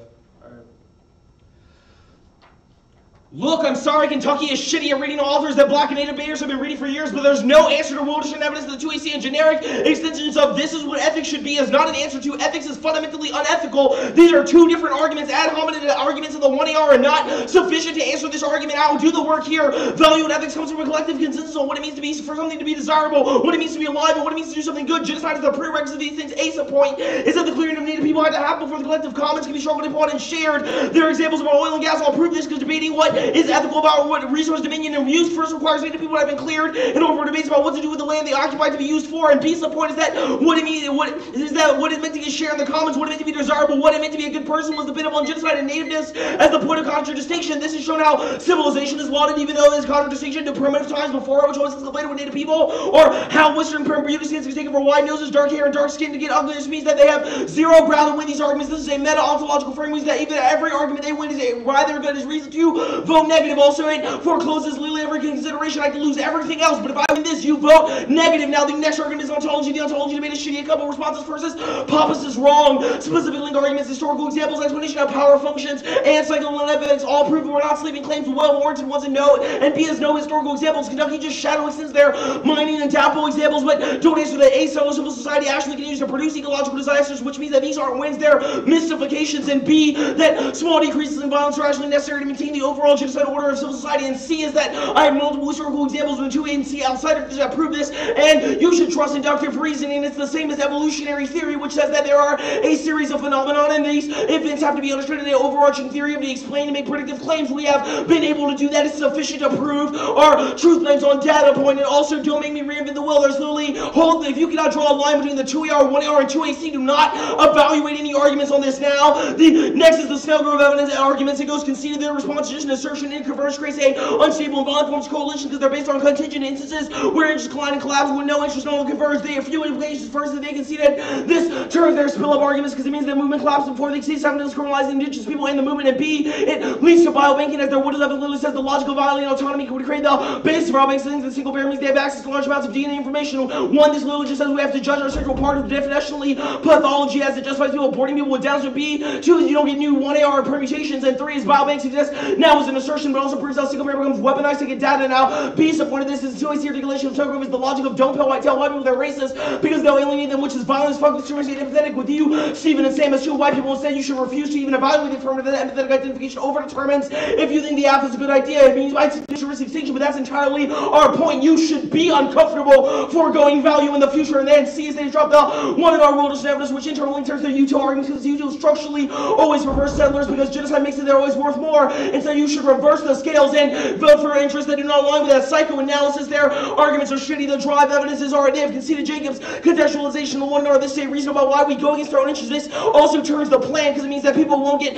healthcare even if it's their best interest. The continual failure to achieve wholeness is the same failure to achieve health, which requires flash outs. That's our young evidence. Secondly, is this Evans evidence is literally neg evidence. It's our contextualization about how over hundreds of years socialization produces an overarching ontological structure. Yes, things could change if socialization was different, but that would require a complete ending of civilization in the world, which they do not have solvency advocacy for, which now the framework debate, meta framework, 5-win ontology, I-win framework, because fairness and education are just tools to make us better members of the settler nation state. This goes conceded. Furthermore, the process of an educated evaluation is inherently settler colonial. That's the world of so you should refuse to evaluate altogether 5-win ontology. Furthermore, their argument that clash or education is, our fairness is distinct from ontology is fundamentally false. We have arguments that contextualize into our unique individual psychoanalytic and experiences with one another means that this is not sufficient. Now, frameworks in the course come out Henderson evidence. The only question is all will and villainous the word affirm a couple reasons they concede it's first the most real world. Secondly, is that it's a prerequisite. It's a sequencing question to evaluate fantasies. They've also conceded it's equally accessible because they would have to research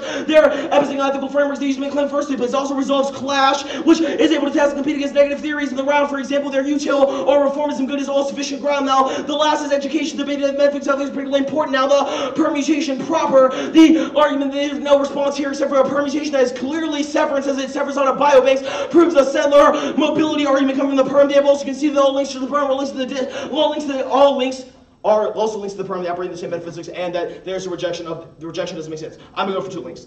The first is futurity. The wills of history became the first native is slain. The investment futurity is not a fantastical with the future to come, but never the present time is not neutral, rather slays. The native is past, makes multiple investment temporality. I'm not gonna read into the will and the quotes here, but there's literally no answer to this type of a generic future is good argument, which is not warranted in the 1AR. This proves the ways not only to define futurity in relation to civilization, noble only conscious state of nature, which has been corporealized in the body of the native, but it aligns the fundamental stability of the heart of being and deferring to confrontational lag results in scapegoat in order to explain the instability. That's the 2 and C arguments about how people who are alcoholics or drug abusers become the causes of vectors of the disease that have to be contained and pathologizes their cause. The next argument I'm going to go for here is the fantasies of extinction argument. They've conceded that the movements they create are rally around the point of a settler insecurity that is always aligned and equivalates itself with native genocide and inability to articulate its ethicality. This fantasy of extinction equivalates white civilization with all of civilization and white humanity, all of civilization proven by their Pamela's and Armstrong absolutely equates civilization and species with the entirety of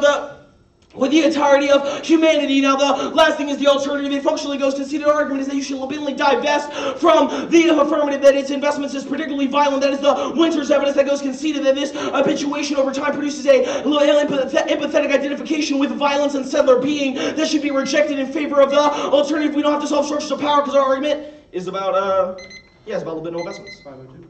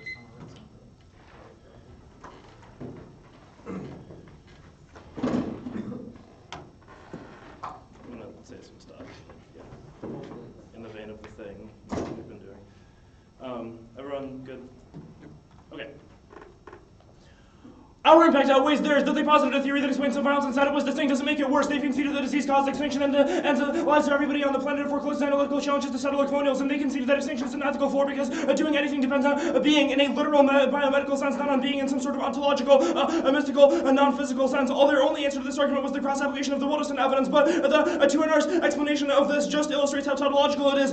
Being ethical is itself unethical. What the hell does that mean? It is tautological.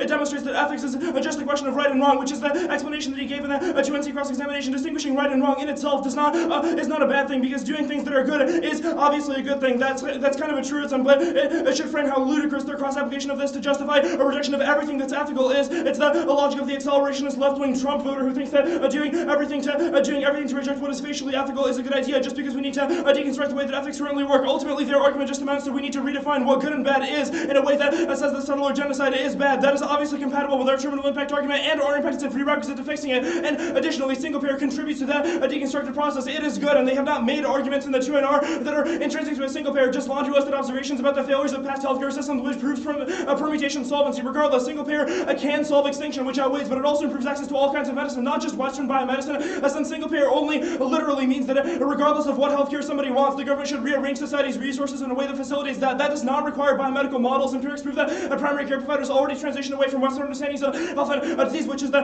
Racine evidence. The alternative is an ineffective way to accomplish all of this stuff. They conceded the Zach evidence, even though they answer the Pappas evidence. The Zach evidence says that discursive mobilizations about justice cannot cause material changes to the structures of power. Power is arranged materially. It is not discursive. The fact that we describe a particular set of frameworks does not mean that we automatically have the power to change. It only means that we obtain the desire to change those things. But the Zach evidence says that the only way to operationalize it is to assemble material coalitions and accumulate resources under the moniker that you want. Regardless, Pappas is correct about his reading of power. The fact that he can make historical examples doesn't prove that they're a correct interpretation of how power works. Settlerism itself is not an identity. You cannot be killed by colonialism. Those are just analytical monikers that we use to categorize groups of distinguishably violent acts so that we can theorize about interventions that can reduce them. But people are most literally killed by not having access to a doctor, by global warming, by pollution, etc. They made this argument that Pappas doesn't assume environmental destruction, but environmental destruction is not literally caused by value as an abstract notion or productivity as an abstract notion, but by a factory. And shutting down that factory literally takes carbon out of the air and affects the intensity of environmental destruction. Same thing for disease. It affects the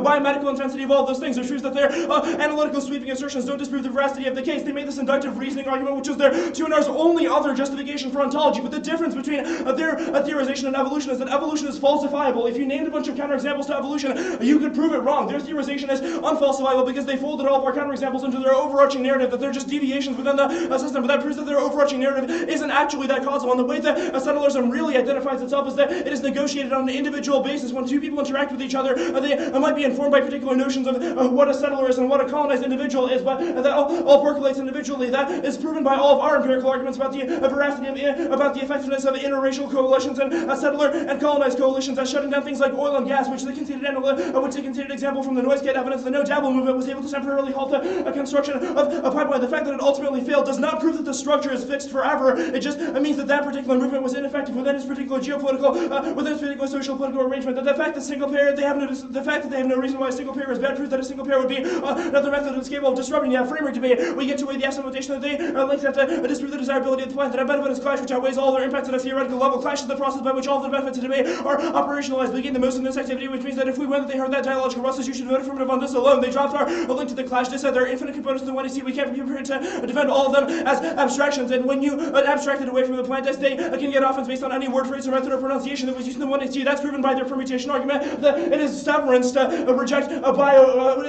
is severance to reject biobanks, which is like a random 4-point word in one of our cards. Again, competition of that standard is obviously ludicrous. We can't defend every single philosophical assumptions. Ontology does not mean that you win framework clashing fairness or intrinsic goods. I sort of explained that conflation above. They say education is settling colonial. They have no evidence that says all education is irredeemable. They say it's real warrant, but they offer no warrant for why that's the case. I'm not going to answer it. They say it's a prerequisite. Ask yourself what the reason that 2NR gives for why this is true. The affirmative does not need to interrogate ontology to solve disease, which was done above. They also don't solve clash. The fact that we can use the K to clash abstractions against each other doesn't solve clash specificity. Clash needs to be optimized because it's an intrinsic good. That was done above. They say debating their arguments is important. We're cool with their arguments. They just have to be linked to the plan. The biobanking link argument. They have no evidence for why a single player would result in biobanking. Our ethical model does not result in biobanking because knowing your genetic code is an individual advocacy. Coalitions are effective. Their interest convergence are an effective argument. Does not presuppose the immutability of clash. We read a piece of day evidence that it's phenomenal. It says that the interest convergence that would be formed after a single pair fundamentally changes the constitution of what that is because it causes coalition groups to develop iterative experience and engaging repeated institutions and building trust with each other, which reduces the incentive to defend. Single payer is fundamentally different because it affects a nation that is accessible to every single person. The psychoanalysis debate, the Johnson evidence says that there are conflicting libidinal drives. The Johnson evidence says that there are conflicting libidinal drives. It doesn't seem to be the case because the vast majority of people would still get healthcare proven by people who have insurance in the status quo. They say that when people fail to achieve health, the causes lash out. We read a piece of evidence. Evidence says that people's behavior is not determined by psychological drives. People's behavior is determined sociologically, which means that it can be overwhelmed by a change in the distribution of power. The permutation debate, all of our people debating on the ontology debate also disproves that the permutation debate, it's not severance because the plan doesn't include biobanks, and it's not an intrinsic element of our action. The futurity arguments all presuppose the ontology debate, which I did above. It's not unethical to defend futurity, and our argument about futurity is not about securing the total stability of futurity, which no links the vast majority of their arguments about a settler insecurity resulting in lash out. And a genocide argument is simply that a preventable death should be prevented because it's an ethical axiom that people should take care of each other within societies that have the resources to do so.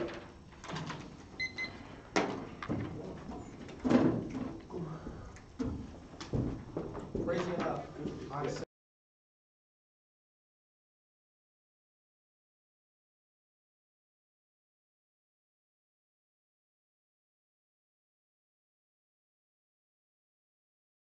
Real quick. All right, audio's now on. You want to go first? Audio's not on. No, it is. Oh, it is? Okay. So I'd like to shout out the chat. Oh yeah, hell Originally, shout out to there the wasn't chat. originally going to be a chat. We lobbied for it. For the people. Secondarily, I'd like to shout out my mom. I'd like to shout out my dad. Shout out Darius again. Really crucial. I'd like to shout out Jasmine and Taylor. 4-1. Only dropped on some suspect shit. I don't even know who else I should shout out now. Cool. I'll shout out Nico. Oh, okay. Well, shout out to my mom, my dad. Everything I do is because of you. I appreciate it. Shout out to Rachel, incredibly supportive. I love her. She's my girlfriend. She's great. Next argument I'm gonna go for here is shout out to Darius, obviously. You know, an amazing partner. I miss him. Wish that he was here with us, and I know that he's with us in spirit. Coach Darius all the way. Coach Darius 2018.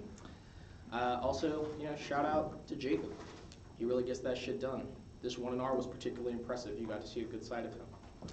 And finally, shout out to the 337, the 504, 318. You know, shout out to the 405. I'm not from Norman, but I feel like I should give it a head nod. Also, shout out to George Lee Ellis, Stephen Ellis, amazing administrator, supportive all along. He even got us in the tournament hotel this time. He did get us in the tournament hotel. Fuck yeah. It's a new thing. You know, shout out to the elders who paved the way before me. Shout out to Dr. Reed Brinkley. Is he just talking into the camera? You know, he was too before, so don't make it seem like I'm just crazy. But anyway, shout out to the No, fans, you're the still people. Love you all. How long has that been going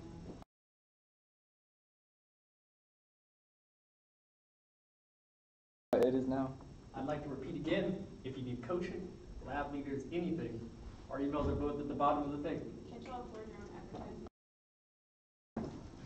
Okay, decision is 2-1 for negative from Oklahoma.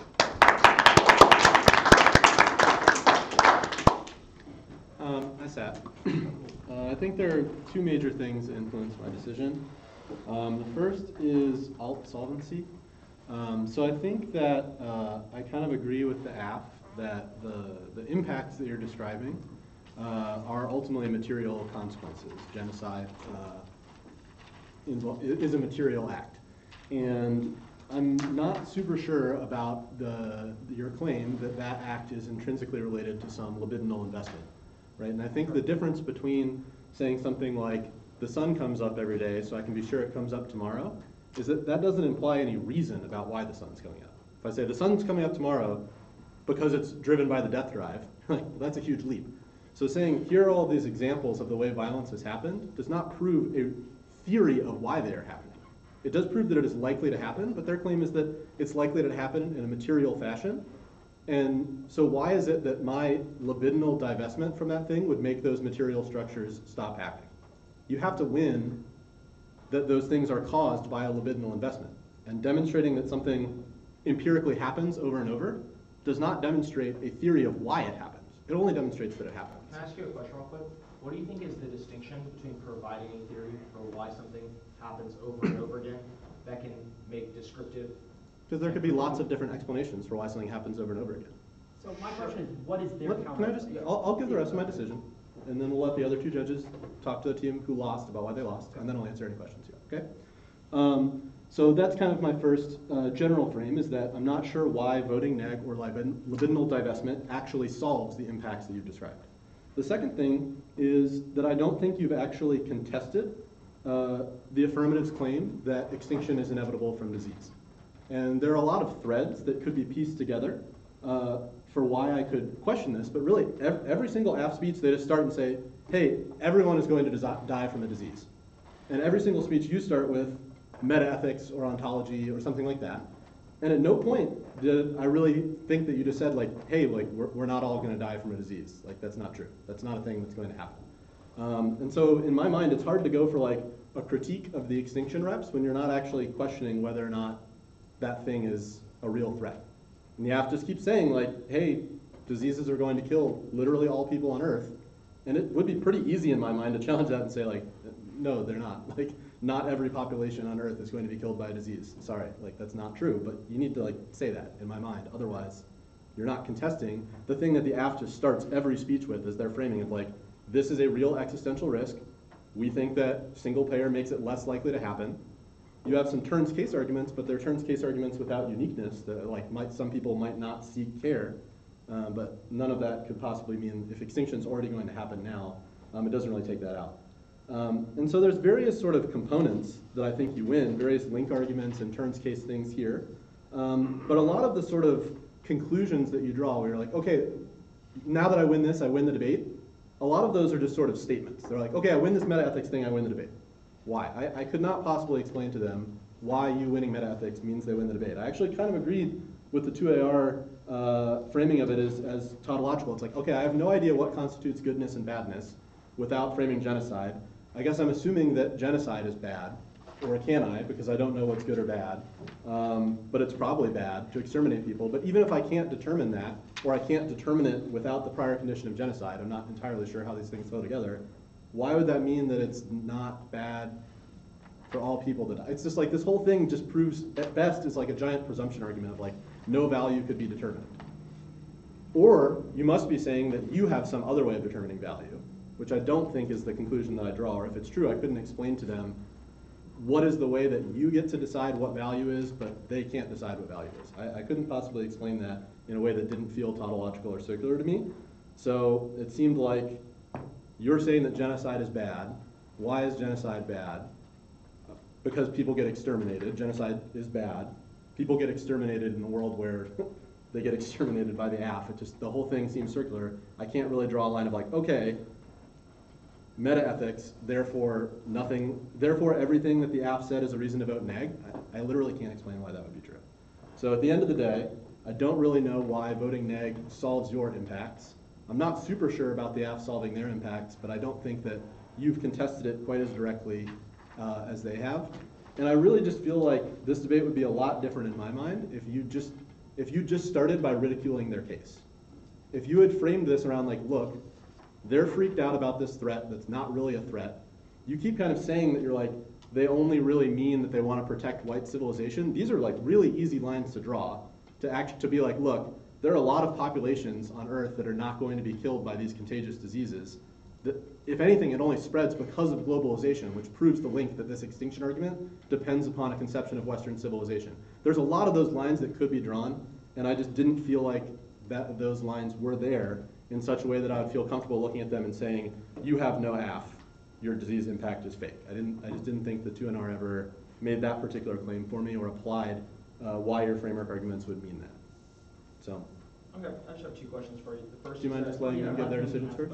And then then I'll happy to answer any questions. Which one did? You or me? You go. You taught me this enough.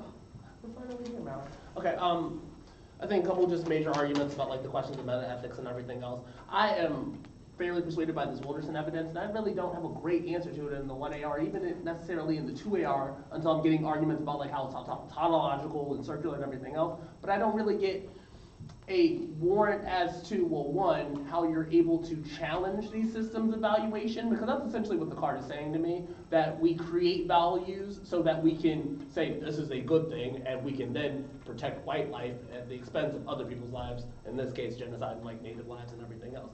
If that argument is true for me, then I believe that your claims of extinction is bad, we have to make sure that we protect people, still lends itself to their larger meta-ethics and their critique that they're going for. If those arguments are true, then I think that I give them some credence to a lot of their examples of how lash out works, and I think more specifically questions of like how these coalitions operate, because I think that's ultimately like a net benefit or one of the more particular solvency mechanisms that you're going for in the debate. And I think they're just ahead on like how you lead to people getting either pathologized or how there's just insurance convergence there. The two major examples in this debate, one is like oil and gas mining, and they're able to say like we were able to get rid of those things so that we can have resource domination. I think you can be like natural gas is the example of that. Right, like that's just a leap that I think you can take. Obviously, we have conversations about warming earlier in the debate, but like I don't have anything right there, and I don't have a why oil drilling wasn't, well, not necessarily why it was an example of it, but how it operated. Does that make sense? Because you're not necessarily saying that like we solve for drilling, but rather that like single payer is a system that allows coalitions to like coalesce, etc. And I need that internal link. I need that warrant about why those things are true. Rather, sorry, which internal link? Of how single-payer coalitions would then challenge the system of valuation, settler colonialism, etc. Right? I need that internal link, especially because like in the 2AR, you're also like DAPL. It was short term, it wasn't really effective, and I don't really have that. Okay, well, what do I get out of this? A couple other places where I think that this is also true is there are questions of empathy. I don't have almost anything at all in the debate about those arguments. Right, about how groups start to come together, we start to see violence, we see death in certain bodies, and then we use that to help justify whatever our previous actions are, which seems a lot like the Wolderson claim in this debate, right? It's like, oh my gosh, because black people are dying, we have to do something, we have to start saving people, and if they're right about their Wolderson claim, then we're really only saving white life at the expense of other people's lives. What part of the 2NR said that? The empathy stuff? Yeah. I know exactly what you're talking about. I know exactly what you're talking about. You want me to like? I don't think that was in the 2NR. Yeah, because I wrote it, like I wrote up my whole 1AR, and the third thing I said after the util thing was voyeurism, not based on evidence, not using people's lives as a platform. We think it's good to advocate for the resolution of preventable suffering. They cause ethical localism. Settlers would never care about settler colonial violence. That's bad. And then like 2NR doesn't say stuff bad. I think even if you're right about the empathy, and I'll go through my flows, the best example of this in the debate for me is about alcoholism, and that's definitely in the 2NR. And that's definitely not answered in the 2AR, right? Of people being deemed as alcoholics, blamed for their own, I guess, alcoholism, and then, right, we have to scapegoat them, we have to exclude them, we have to contain them based off of that. And if that's true, I think that is an example of how the empathy operates, right? Like you only care about them because, oh my gosh, they're diseased, they have, right, a problem, but then you're able to exclude them because that problem implicates everyone else. I think you should go back to the autonomy debate because I think you're ahead there, and I think that kind of dictates how both of those flows work, well, how both those arguments work for me. I think the other part that's kind of interesting is the daily conversation, right? Because obviously, right, you're going for extinction and everything else. And I think ultimately by the 2AR, you kind of back away from like your claims about like not only how we, well, not necessarily how we justify extinction, but rather how the values of extinction get used and how they get operationalized against other people, which is, again, I think the example of like alcoholism, et cetera. Then I think it's a question of like framework and the plan and everything else. And if I am well, actually I'll say this. Your 1AR evidence, I'm kind of sympathetic, yes, 1AR evidence, I'm kind of sympathetic to the fact that I believe that that's an egg card, right? That it says that we have to look at larger systems of history, sociology, and even like how death is operated before we can start to make decisions. I think that if that card is true, then it kind of undercuts a lot of your offense for framework, as well as the offense that you're trying to go for like the extinction claims. You're about to ask me a question.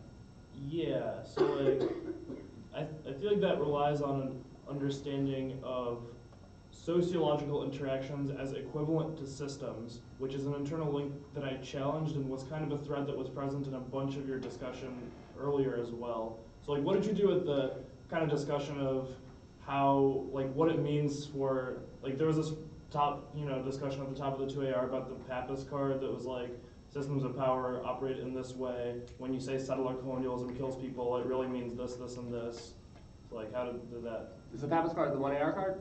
I just want to make sure No, that's the first card I read in the right. TBC. And so that's what I'm saying. I'm saying that the 1AR card becomes a piece of tension for the offense that you're going for. Okay, For the but the 1AR card doesn't talk about, so like, the 1AR card talks about social interactions affecting how people behave. Like, we can agree that social interactions affect how people behave without saying that those are overdetermined by systems. But that, in order for it to be an egg card, it would have to say that. And that's my reading of it, that it says that systems of history and death and other drives have determined our social history. What is a system of history? If historically white people have killed other people, that dictates how people relate to each other. Which is a thing that I talked about with the Pappas card and the relationship between, like, you get what I'm saying? Like, what did you I definitely get you. I'm saying that those two pieces of evidence contradict one another, and I give them the concession that even wrong. Even bracketing the question of that Evans card, what did you do with that discussion of how that shit works? About how we can make changes to things? Like, counter-theorization of how settler colonialism is violent, yeah. About how there's nothing we can ever do about it? I just want to make sure I'm answering the right question. It's still like the Pappas The card. thing I said about the Pappas card. Yeah. Right, okay. I think that you have to win that single payer in this case. Not necessarily changes systems of disease, but rather like the systems of valuation and the meta-ethics that they're going for in the Wilderson piece of evidence. And I think that if they're able to win links to how those coalitions operate, and if they're able to win examples of how people become pathologized to that, then it proves that you have not changed those social relations, and instead, those have been part of the system of history and everything else that I kind of got the reading from your other card. Their examples prove why single payer is not good for certain people. And if that is true, then you have played into that system of values that they've said protect some people over others. Begs the question of like how you solve all of No. It begs the question of the impact debate, which was grounded in the thing about value, which like. Yeah, impacts and solvency, right? But the question of the question of whether single payer is good or bad is separate from the question of is extinction, a good value. I don't necessarily separate those things in my mind. How do you determine if something is good or bad absent ethics or value? What framework do you use to evaluate the impact of their links?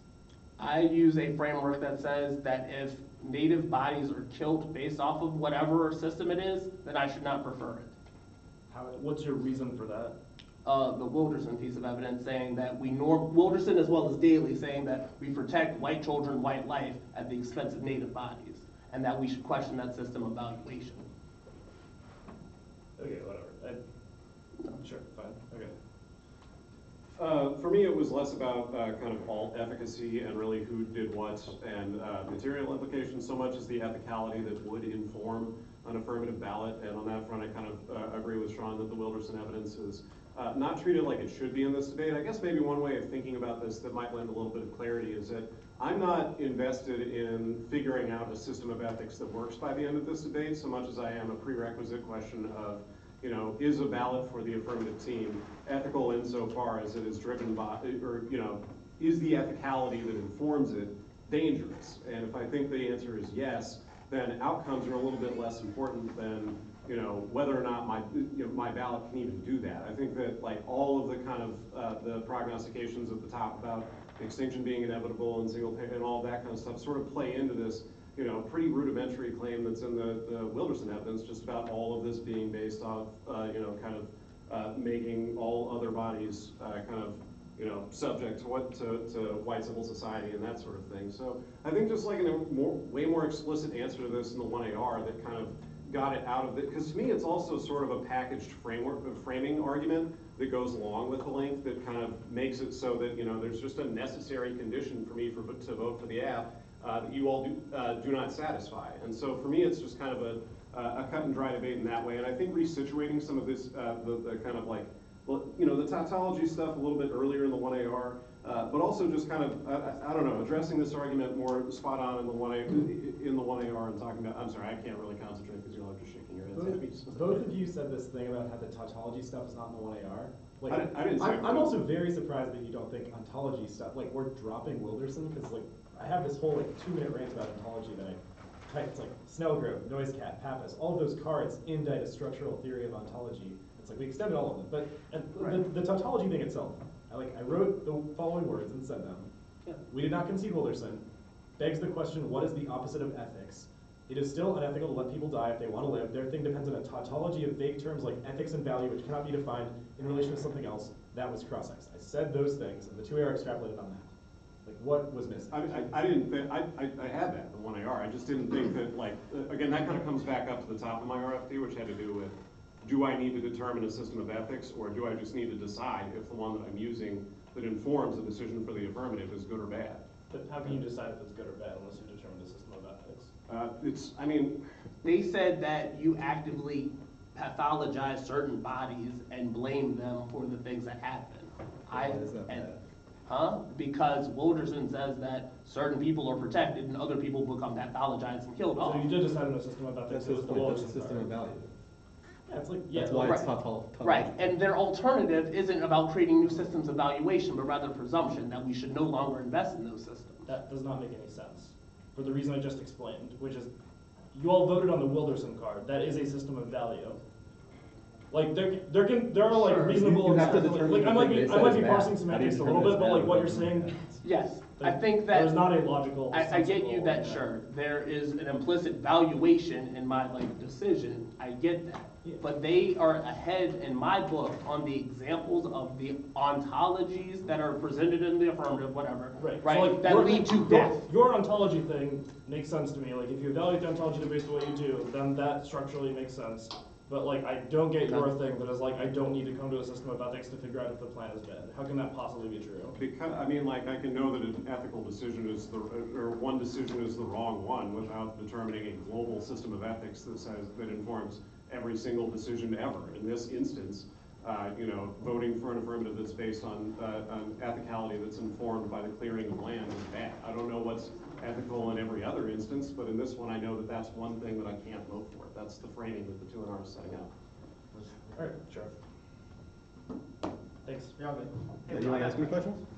So, two questions. On context of this value argument, Yeah. do you think explaining it more in context of entity, it's not just like the concept of like calculus is bad, but because of the nature of settlerism, that the way in which you interpret value, so like the concept of weighing extinction, the concept of diseases affecting everyone, that kind of what an affirmative ballot signifies, it's over-determined by the way in which you're situated in the world. Do you think that would, so in that instance, it's not just like, because I feel like your ballot's kind of like, value is very abstract of a term, so it's hard to, since it's so abstract, it becomes tautological, because it's like, do we weigh ethical systems? When Wilderson's claim is really, conceptions of value rely upon presupposed clearing for kind of ethicality to emerge, right?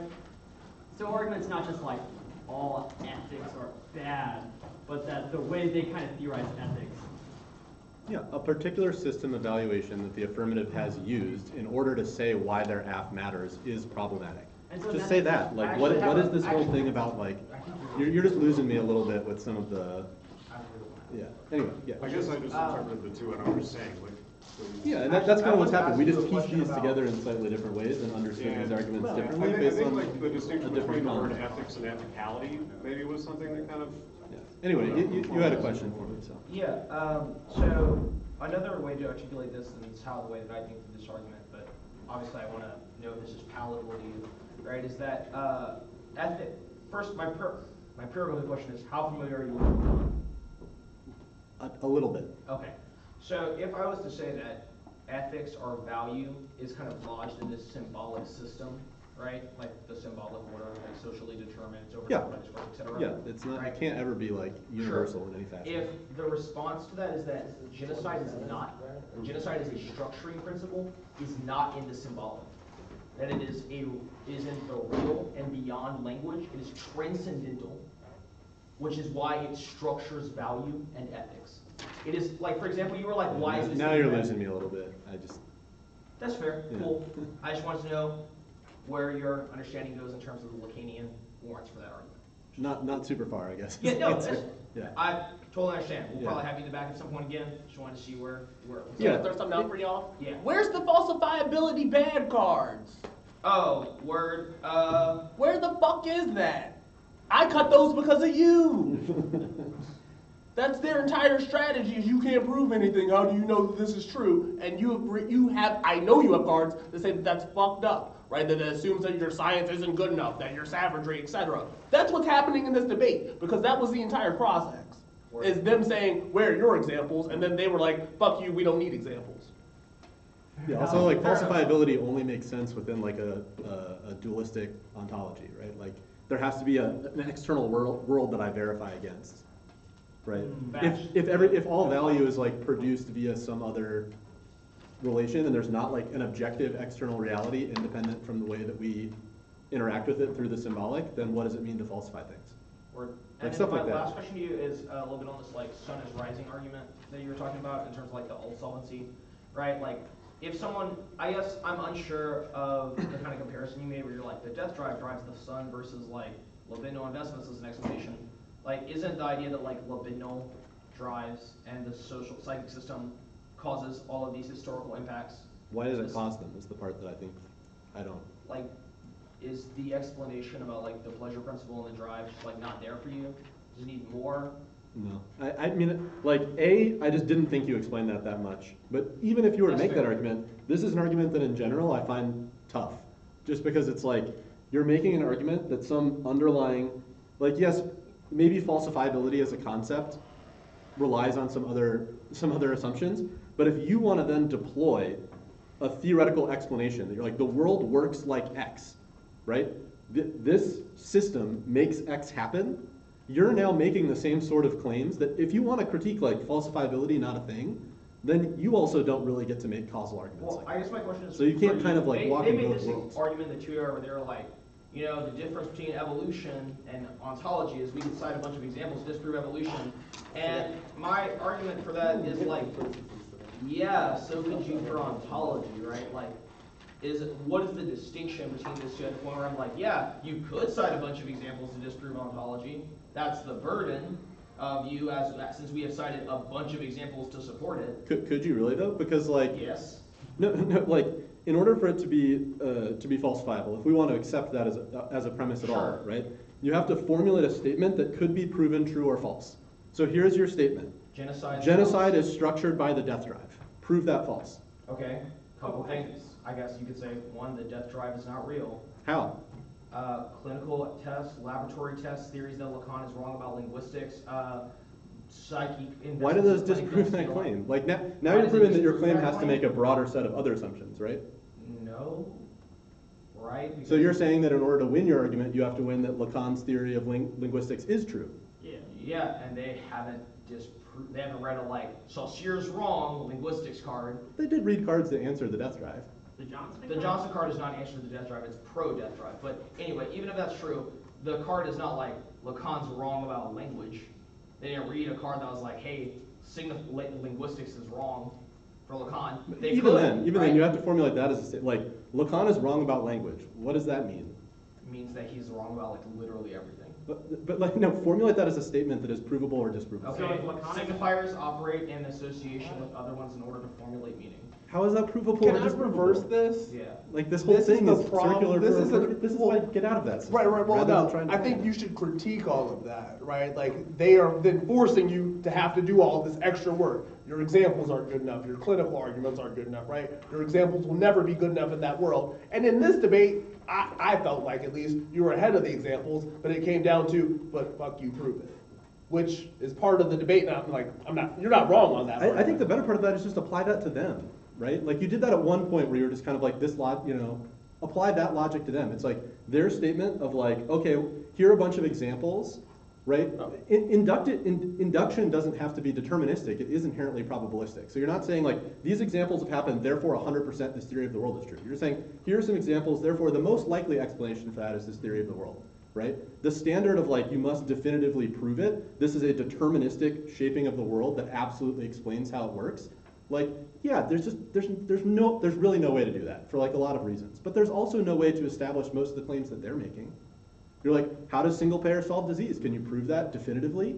you've given some examples of instances where single payer made, you know, people more likely to get health care. Does that prove that in every instance there's an underlying theory that explains why single payer solves it? No, it's like that logic, rather than trying to prove that your theory is true, just be like, our theory is the most likely explanation of why this violence is happening. They can't prove anything either. Here's why you should think that we both have probabilistic explanations of how the world works. Here are reasons why mine's better. That's fine. It doesn't. We don't have to get too in the weeds on all this shit that I'm gonna have trouble following anyway. At least for me, just the more you can make it simple like that, and just kind of be like, look, they're full of shit too. Like the times I find myself voting neg on critique arguments the most are just when you just prove that the app is full of shit. You're just like, here's why all the stuff they're saying. It's like, you're not going to definitively prove some theory of the world and be like, okay, 100% this theory explains the world, therefore you just vote neg because the app can't explain anything. But you just prove like, look, they're full of shit. The impacts that they're trying to portray are probably not real. They've constructed this fantasy of everyone dying from a disease that is never going to happen in order to justify making a system evaluation. It's like you have all these pieces, but for me it's just like, they didn't quite come together in a way that said like, the AF is wrong about the thing they said in the 1AC. Instead it was like, the AF causes a bunch of other problematic stuff that we have cards about. And if you just combine that with like, and there's no reason to accept the validity of like their extinction impact or the claim that single payer solves it, now that's like the only piece that's missing for me. As soon as you connect that, and that becomes clear, then it's just like, now I'm just voting on a critique of their extinction reps and saying that their app was bullshit. That I can get behind. That is a 2-NR that makes sense to me. But like, the more abstract that it becomes, the more likely it is that I'm just going to interpret things a little bit differently than you are seeing them. And the more it just becomes like, here's a straightforward like, their thing is bullshit. Sure. I can get behind that. So. Thanks, Sean. Yeah, I mean, it sounds like no one's saying different thing. Right, like that's debate. No one's gonna prove shit in 2 hours, right? No one's gonna prove any theory of the world.